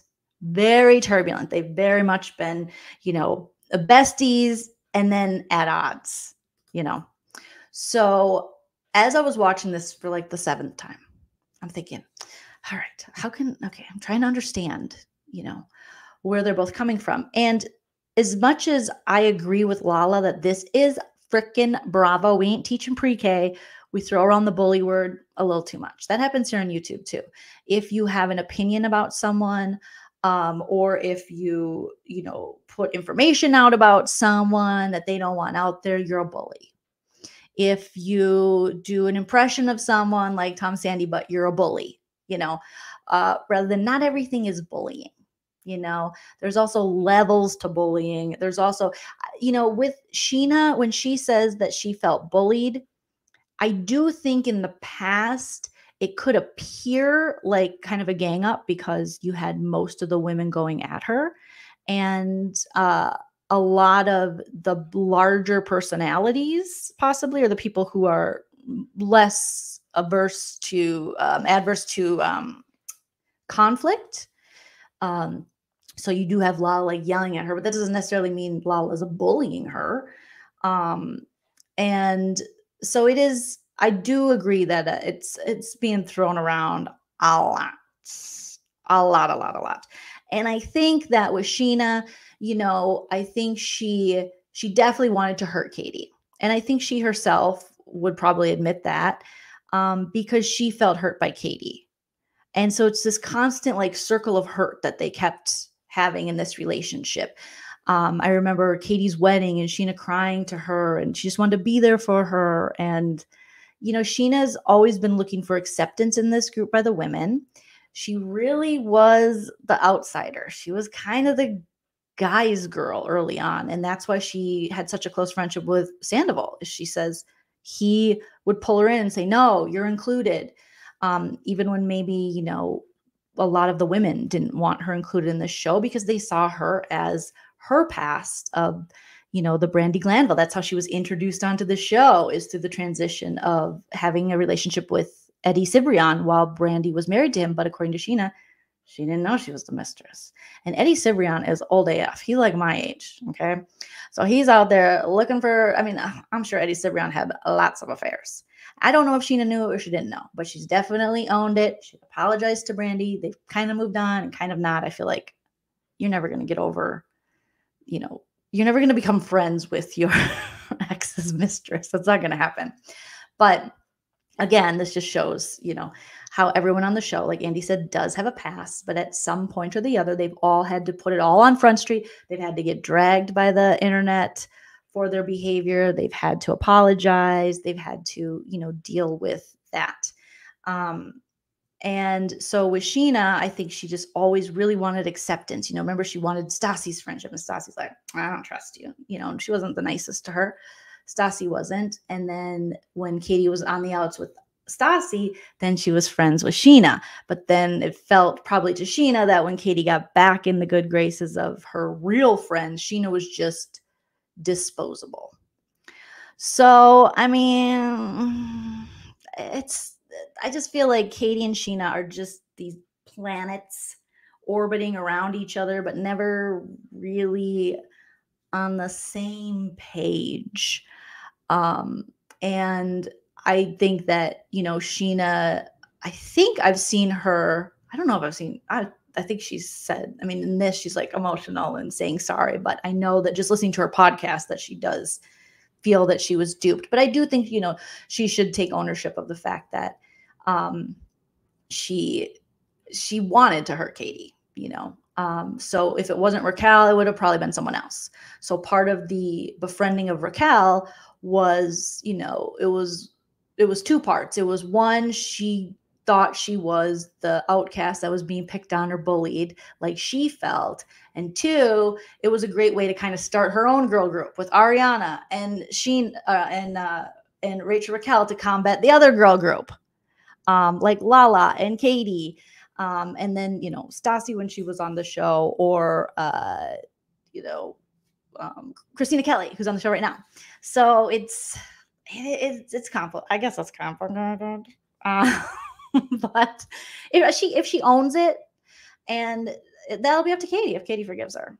I don't know if I like that they put their stuff aside to be there for Ariana, but I don't know if these two were ever really meant to be good friends. It doesn't seem like it from their past. It seems like maybe they were just meant to be, associates. Maybe, because it just doesn't ever seem to work out for them. As much as they try, I feel like you shouldn't have to try this hard to have a friendship. Thank you, Atharella, for dropping my Instagram and my IG links. I don't really see Randall's ex do a lot of interviews ever. I know she does, talk with Lala and stuff, but I don't really see a lot of interviews with her. But I'd be very interested to get her perspective on this. Just Kelly says, I think Sheena was looking for an excuse to go after Katie. You can't tell me that she didn't understand Katie's pain until after the whole Rachel thing. Yes, he says. She knew she had to do something. Yes, and I think it was, Sheena also had a better friendship with Schwartz. And she really was like, I don't even care if I hurt Katie. I like Schwartz. I think Katie's being a bitch to me. And she just didn't really care. And she really thought Rachel Raquel was as innocent and as just like, as she tried to portray herself and as many people thought. So she fell for that. So now she's got to eat a lot of it. I mean, she lost a lot of friends in this process. I mean, just think Rachel Raquel was, if she wasn't with Ariana, she was with Sheena. I mean, they were together. If you look at Sheena's vlogs, if Sandoval and Ariana weren't taking care or babysitting Rachel Raquel, then Sheena and Brock were. I mean, the allowances, the stuff they gave Rachel Raquel, these women were willing to lift her up and really, be almost motherly to her. And she dropped all that for Sandoval dick. I mean, that does not make any sense to me. But I do think there's part of Rachel Raquel that thought, well, I'll just jump in Ariana's spot. And Tom probably told her that's what'll happen. And you could be the queen of Tom Tom. And that's why you wear the Tom Tom sweater. So I think it was a lot more calculated than she would like to let on, and probably led by Tom Sandy, but just him being the older and the more devious. But I mean, who knows? They both suck. They both suck right now. But I think Katie made a good point to Sheena. Just, I'll have to see actions. And maybe don't just believe people so easily. And because it seemed like they just accepted Rachel Raquel so quickly. But then again, you're watching the edited show, so I don't know how much time she really spent around them. And I do know that as far as the women on this show, Ariana and Sheena were always kind of on outside of the main Witches of WeHo. They were always kind of hanging out on the outskirts. There were moments they were let into the main circle, but it started with Ariana and Sheena as besties, and Ariana was like backup dancing with Sheena, and then she got in a relationship with Sandoval. So I think obviously their relationships have grown through the years, and now Ariana and Kristen are very close, and Katie and Ariana are close, but it was almost like those two versus the Witches of WeHo crew. So yeah. So anyways, long story short, I think Sheena probably feels, I think she probably is like, oh, I mean, she's been on the unpopular side of this show quite a few times. So she knows what that feels like. And I'm sure she prefers, I mean, who wouldn't prefer to be on the more liked side? But she is definitely like, I believed Rachel Raquel's Bible. I really bought into her stuff. And James is like, yeah, you believed all this stuff. And so Katie's like, well, we'll see where this friendship goes. And Sandoval's like, oh, you don't believe Rachel Raquel? God, dude, like, really? You don't believe her? And she was like, no. Watching it back, I fully believe that Rachel Raquel was just lying to me. And then they cut to Rachel Raquel in the in her little shack, in her little shack of shame. And she's like, okay. And they're just like, no, she's a liar. Rachel Raquel's a liar. Because Rachel Raquel, she was playing this up. She was playing this up. And, Sheena says she gets it now. She is trying to atone. So hopefully they can move forward. But I don't know if I see these two ever being besties. Let me know in the chat what you think. But Katie's like, you throw your loyalty to the wind. And Sheena has said quite a few times that this has been a very eye-opening and humbling experience for her. So she's learning. She's learning. And then this is when Lala talks about the bullying. Like, okay, we got to stop mentioning this bully stuff, okay? Because this isn't, we're teaching pre-K here. This is freaking Bravo. We're all big personalities. We all signed up for it. Ain't nobody bullying anybody, okay? And then Sandy Bug goes, well, God, seriously, dude, there's not like an age for bullying. And then Lala's like, please fuck off, Mr. I F my friend behind my girlfriend's back. And he's like, oh, you're just going to use that for like the rest of my life, like forever? Like that's a crutch? You're going to hide behind that? Is that a get out of jail free card for everything? And she's like, no, I don't give a fuck. Lauren from Utah came out guns blazing. She's like, I don't give a F what you say, sir. Because I think you're a piece of shit. I think you're shit. And then James Kennedy's like, it just means you're a turd. It just means us turds talking. Those things you flush down the toilet. Turds. He's a little turd. And Lala's like, I didn't bully anybody. I just knew Rachel Raquel was moving like a snake. My mom said she got snake moves, and that's not how we move in Utah. Okay? And now I'm right. And I was right about you, and I was right about her. So boom, boom, pow. And Sandy Butt's like, don't use me as a scapegoat, and you use Rachel Raquel as a scapegoat. Like, seriously, so you have to go to Sheena's wedding events. And Lala's like, do I hate being a bridesmaid? Yes, I do, bitch. I do. But I love you, Sheena. And if you got married again, I would be a bridesmaid, but I would do it reluctantly. Okay? So she was just like, boom, boom, boom, boom. Lauren from Utah. And and Lala's just like, now we know why. You're both pieces of shit. And I knew it. She's like, I sniffed Raquel a mile away. I effing sniffed you a mile away. So that's what I'm gonna say. Like she's getting her Lala on, and Sandy, but his sockless ass can't handle it. He's like, oh, my feet are so cold. Your burns are so hot. I don't know what to do. I knew you were capable of this shit. You move like a snake. And then Rachel Raquel's in her shack of shame, and she's like, oh, God. When is it sex with Scandoval time? I like cigarette and sex with Scandoval time. Is that what's happening? Lala then says, I may say a lot of crazy fudging shit. I might hurt your feelings. I might sleep with your mom. I might not change the sheets on your bed after I'm done with it. Okay? But your mama told you sticks and stones, baby. Sticks and stones. I ain't effing your man. I ain't effing your man. And then Sandy Butt's like,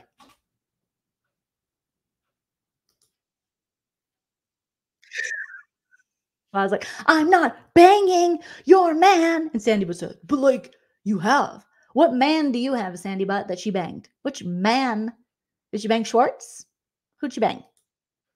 James Kennedy? Is that yours?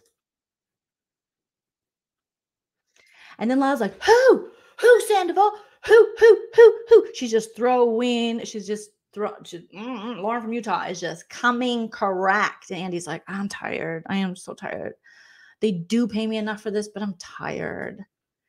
And then Lisa's like, no, but Lala, you did definitely own this before. You did say before we knew Rachel Raquel was an abhorrent demon woman, you did know that you did come at her very aggressively. You did own that. You've actually said, felt like I've been a little aggressive with the demon woman, Rachel Raquel, in the past, not knowing what you know now, but you've copped to that. And then Sandy Bud's got his mommy sticking up for him. So he's like, yeah. Like, what grown man? The noises coming out of this dude, I'm like, I know you were born in 1972, but this is very 8-year-old, very spoiled 8-year-old. I don't want to insult 8-year-olds, but it's so crazy. His responses are just very abnormal. They're, yeah. And he looks over to the side. He's just like, yeah. Good job, Mom. Thanks for sticking up for me. Lisa, this isn't helping. And then Katie goes, it's called accountability. Yeah. Lala was accountable. And then Lala goes, yeah, correct.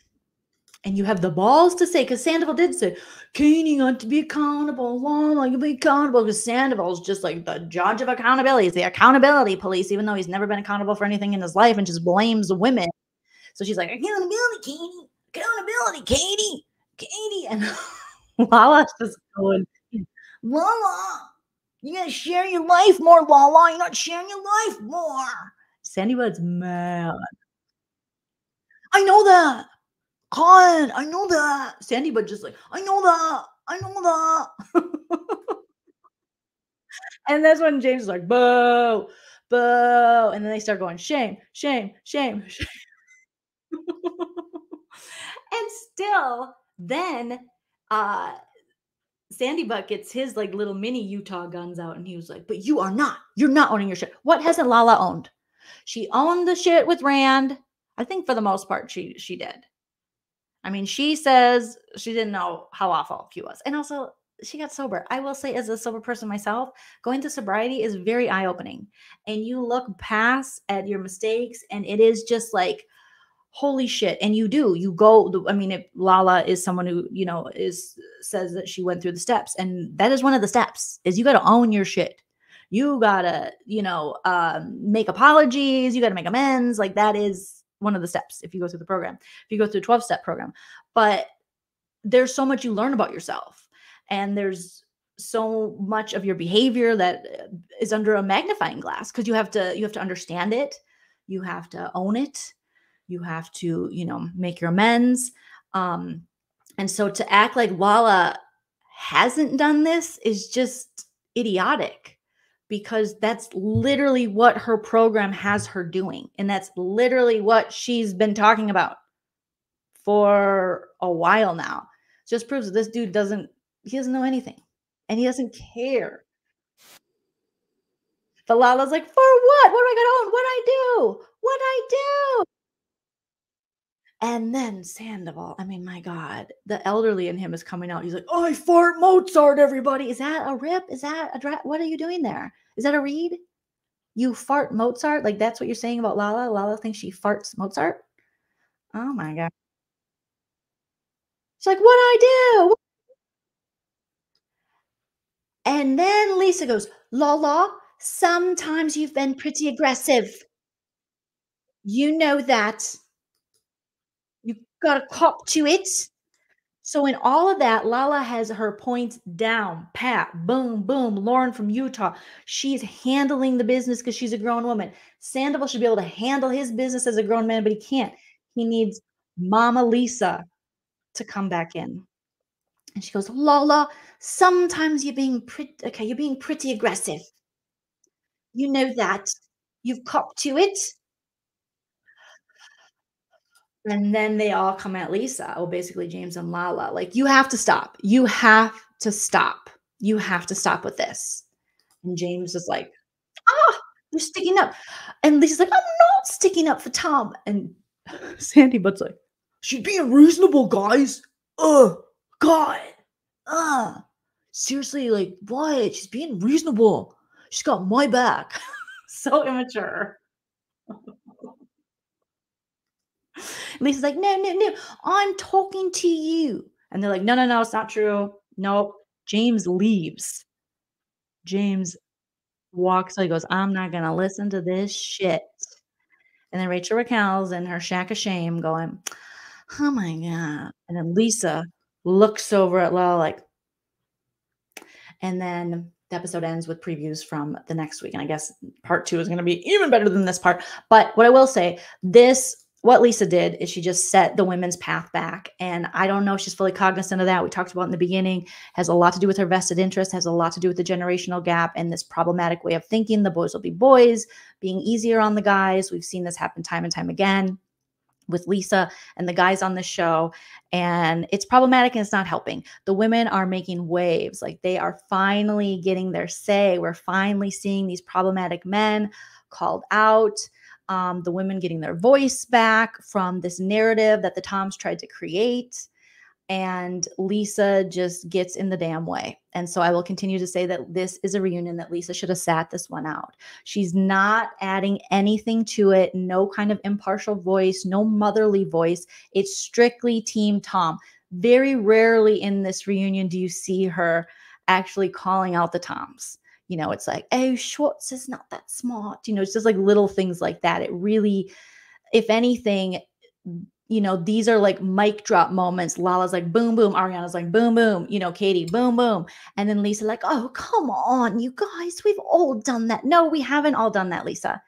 And it is very unfair of you to peg Lala as this like aggressive beast when you are sitting next to a man baby who hulks out every chance he gets at women. So no, and to downplay his bad behavior, it was a really bad look. Yes. I'm going to read some of you guys' comments as we close it out here. But yeah, LVP was unnecessary to this reunion. And this is with all due respect, Lisa Vanderpump. I respect you. I understand the show has your name on it. I actually do adore you. But this was a really, really, really bad look. It was really bad. And I think, you know, as a businesswoman yourself, you know, you've been through all these experiences. You know these things to be true. There's no reason anymore to protect these toxic dudes. So Ashley says, I thoroughly enjoyed the LVP drag. It was definitely well reserved. She used to get accused of bullying herself. She did on Real Housewives.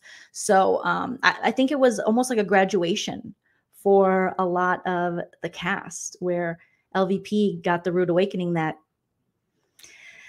you're not really the boss of us anymore. I mean, you are, but you aren't, you know, because these ratings, I mean, let's be honest, none of these people sticking up to Lisa are going anywhere.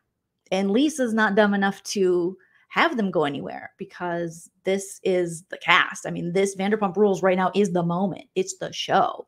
I mean, it's always been a great show. There were a couple seasons that were bad and it was headed down the toilet, but Scandoval gave it life again. Unfortunately, this, you know, terrible event, but also it was just this awakening. I think it's so much more than just like, it's not like you're celebrating a tragedy. It's like you're celebrating the truth finally coming out. And you're also shocked at it. And you're going through, as a viewer, all the stages of grief as well, just on a lesser level. So it's crazy. Yeah. Lisa, Shelly's saying Kelly is saying Lisa is losing her sniper from the side finesse. Boo, boo. These kids, I mean, they're seeing it, you know. Schwartz does. He worships Lisa in a really, it was in a really weird way. Joanne, was he drinking shots? I don't know. I mean, it wouldn't surprise me. It definitely wouldn't surprise me.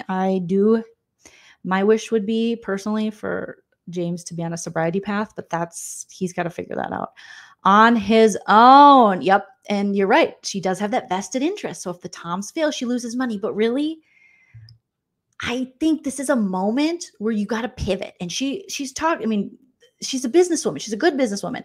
And she has so much experience. And again, it's like when Ariana talked about how she was going to separate herself from everyone associated with Tom. And Lisa's like, even me? And she's like, well, I mean, and Ariana kind of rolled her eyes like, yeah, if you choose to keep doing business with him. But Ariana also answered it in a very adult way where I think they wanted her to say, yes, you have to stop doing business with the Toms. And she's like, I'm not going to tell Lisa Vanderpump how to do her business, but I have my own boundaries. And I think that's totally healthy for Ariana to not want anything to do with this man who was trying to destroy her. Remember, unnecessarily cruel man. So, Lisa's looking out for her own interest, and that includes the Toms. But I think this is a great opportunity if she really thought about it to rebrand in the best way possible. And I mean, you could even keep Tom up and just, it's just like, I just feel like there's a rebranding in Tom that could happen sans the Toms, and also investing more in the women if they allow her to. You know, I think Lisa is underestimating how strongly people feel about this. She is. She definitely is. Because I think what you'll see next is, you know, you always want to follow the propaganda with this stuff. You always want to follow these campaigns. And what we're kind of seeing next is the media will feed into all this and go, yes, Scandoval, and they'll make all the money they can off it. And then that's when they're like, okay, guys, but it's mob mentality and everyone's bullying. And it's like, no. Well, Michael Rappaport, unfortunately, he can't be, God love him, but he's too engrossed. He's too engrossed in Hollywood. So he has to be, I feel like he has to kind of always take that stance for fear. I think that's why he was, also, I don't always love Michael Rappaport's reads. I don't dislike him. I don't know the guy. But yeah, read the room, dude. I mean, I feel like he thinks he has to say that. I think obviously once you're in the Hollywood circle and things, you are going to be a little more cautious to lose stuff. He could be friends with Lisa. I mean, I don't know. But yeah, I mean, that's disrespectful. They're like almost 40. So as long as no one's out there, you know what was disrespectful, Michael Rappaport, which you probably agree with, is how Sandoval talked to Terry, Katie's mom. They actually were talking to Lisa more respectively than Sandoval talked to Katie's moms. Yeah, the students have surpassed the teacher. Miss T says the rumor is Lisa has known about the affair. Oh, no. Well, I don't know. I mean, all the Team Kyle and Team Dorit's would be Beverly Beach by Dorit. Dorit's at home right now blogging. She's like, hello, fan. It's me, Dorit, Beverly Beach by Dorit. Lisa Vanderpump has long been a sniper from the side, and she knew about that affair, just as she knew about Lucy Juicy Apple Goosey, whatever the dog's name was, that I had to return because he bit my dear Jagger and the other one. XOXO Beverly Beach boy Dorit. Kelly says Ariana was so diplomatic, but Lisa knew what she was saying and she was shook. Yeah. Mystic.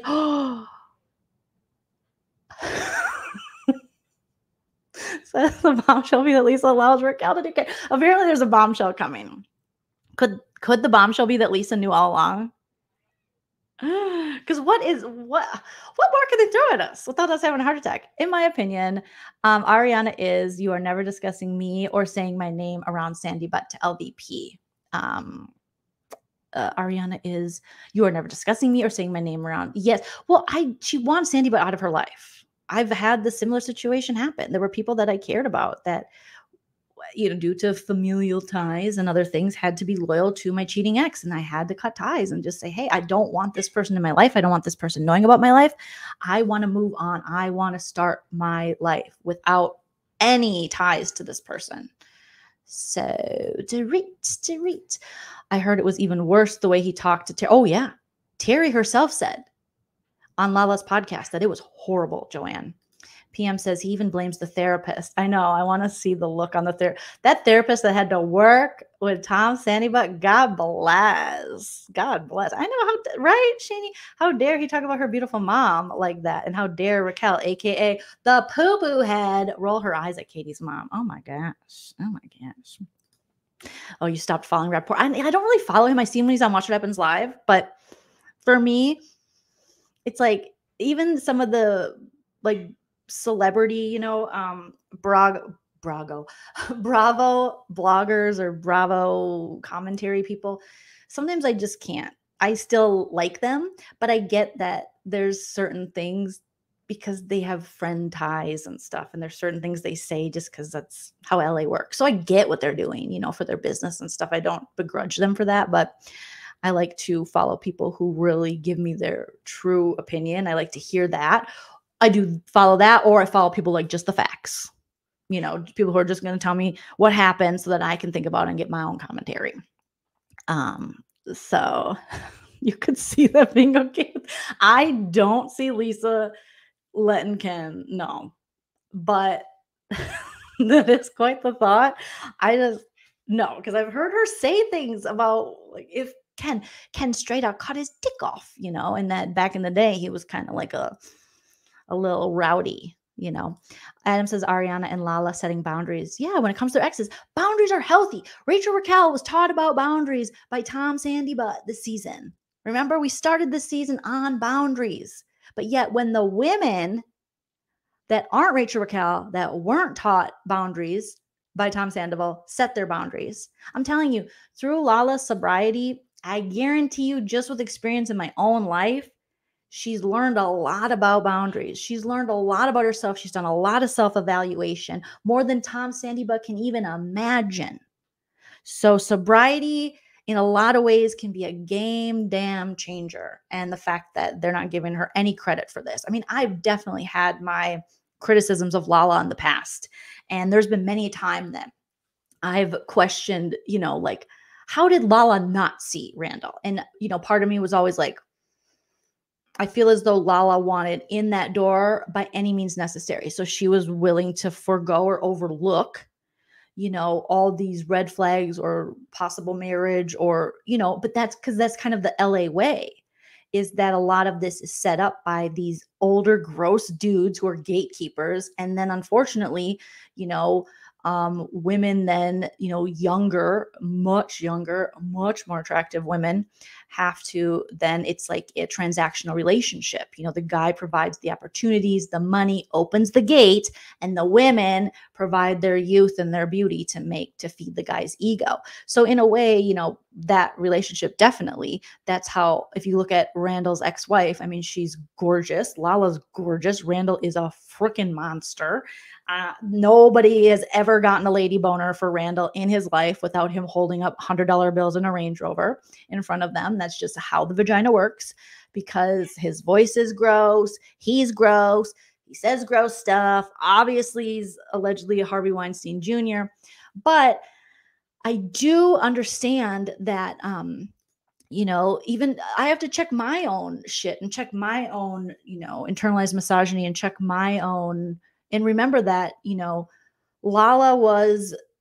she's, you know, she was very young when this went down. Lala was, you know, brought into, I mean, you know, LA is just, Hollywood is, it's a beast. I mean, it's gross with just it can be wonderful, but it can be so disheartening. And with women, and like you're saying, with Time's Up and Me Too, and Lala's went through so many changes since then, and with sobriety and age, and now a baby, and owning her shit and her part of it. It's like, I really do respect that, and her wanting to, you know, be her best self. I think that's a beautiful thing. And it's unfortunate that that kind of transactional relationship exists still in Hollywood, and most of the gatekeepers are still men. And if there are women that are so afraid to lose their position within Hollywood that they turn a blind eye to the men's behavior. And it also necessarily, why does it always fall on the women? So it's the women that are going to be victimized by these gatekeepers, and then the women that are going to have to be the whistleblowers on them. It's a very unfair dynamic, and women are tired. We're tired, you know? So when I remind myself of all those things, because when Lala first started on the show, I mean, I thought she was great. And then some of the Rand season, I was like,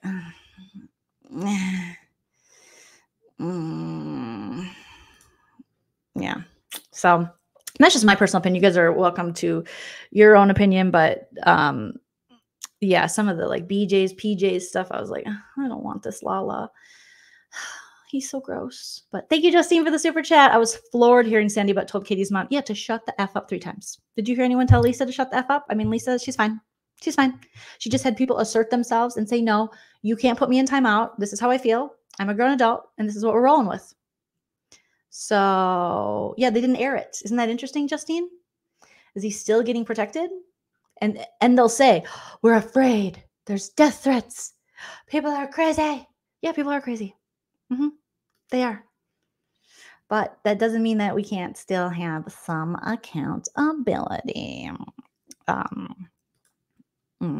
Shani. I appreciate that. Insidious. Tom farts. Yes, toxic Tom. Okay, so I'm going to do a follow-up video with where I'm going to break down and roast the Call Her Daddy interview, because it was actually really good. I don't know why I'm saying actually. Of course it was really good. I don't know much about the Call Her Daddy. I remember that there used to be 2 of them, and then I watched the video years ago about the breakup, and now it was, and I think it started on that Barstool Sports or whatever. But I mean, she's killing it, and I find her she's a good interviewer. Like, she was asking great questions. Her and Ariana had a good dynamic. So I learned a lot on that interview, and it was very, very thought-provoking and entertaining. Sandy Butt would do the same to LVP. Oh, Sandy Butt will. I'm surprised. I bet you he has told Lisa, like, F you. We've seen Sandy Butt get aggressive with Lisa. Oh my gosh. Veronica says maybe production did know, but they never said anything because they were the favorites, the Tom-Toms, the Schwartz and Sandys, the partners. So they have to stay hush, hush.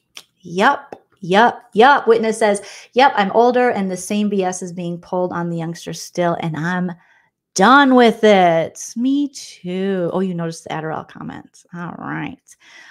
Girl says, gross. No one should have tolerated that BS. I would have had his arse walked out of the restaurant and made to apologize directly to her mom. I'm surprised Katie didn't punch him. Honestly, if someone talked to Nana like that, Godspeed. Again, I'm not aggressive. I'm a little aggressive. I'm not violent unless, it comes to my little nene. So don't mess with my nene. Interview was fantastic. I recommend you guys all listen to it. I listened to it on Spotify, but I'll come back with a recap and roast of it because there was a lot of information that Ariana shared. So yes. Thank you, Atharella. Shout out to all of my mods and members. Thank you guys for all the super chats. You're so kind, and all the comments. Appreciate you so much. Don't forget to hit that like and subscribe, and please post your comments under the video after it posts, because I don't get to read all of your comments in the live chat. And so it's so great to hear from you guys afterwards. So even if you already put in the live chat, put in the comments. And I see some people going, I'm leaving too many comments. There's no such thing. There's no such thing as too many comments. Sound off. This is the place where you don't have to feel bad about being totally obsessed with Vanderpump Rules, Bravo, and Scandoval. Okay? This is your safe space. If you need a safe space, there you go. Thank you for all the well wishes for my home, and we'll see what happens. So far, I got this some peonies. Peonies. Do you guys say peonies or peonies? Sometimes I say peonies, and people go peonies. Trader Joe's. They're so pretty right now. And my little cat face from World Market. I love it. I don't know if we should. Let me know what you think I should do with this space. Should I just keep a white background? I don't know what I'm going to do, but I got to figure out my other monitor. Thank you for your patience with me, as it took me forever. This week, it will not. I will be on it because I'm in my space. And I also have fiber internet. I think that's what it's called. Is it fiber? So let me know if the stream was smoother, because this internet's kind of fast. It's kind of fast. Linda, I'm obsessed with you. Okay. So just let me know all your thoughts, opinions, hopes, and dreams in the comment section after the video posts. You guys, we're on our way to, we're over 31,000 subscribers now. So welcome new subscribers. Hello to my subscribers that have been with me for a while. And this is the long Minnesota goodbye. Tilly, do you want to say goodbye to everyone? Tilly's like, I'm getting used to my new home. Do you like it, Tilly? Yeah, she likes it. We give her extra treats. Oh, there's her beans. Look at her beans. All right, producer Tilly, she's over me. She's so over me. She's like, you moved me into a new house. Damn it. I just want some more treats. All right, you guys, enjoy your Memorial Day. Enjoy your Sunday night. And remember to always enjoy yourself, because it's later than you think. Bye. If you like what you see.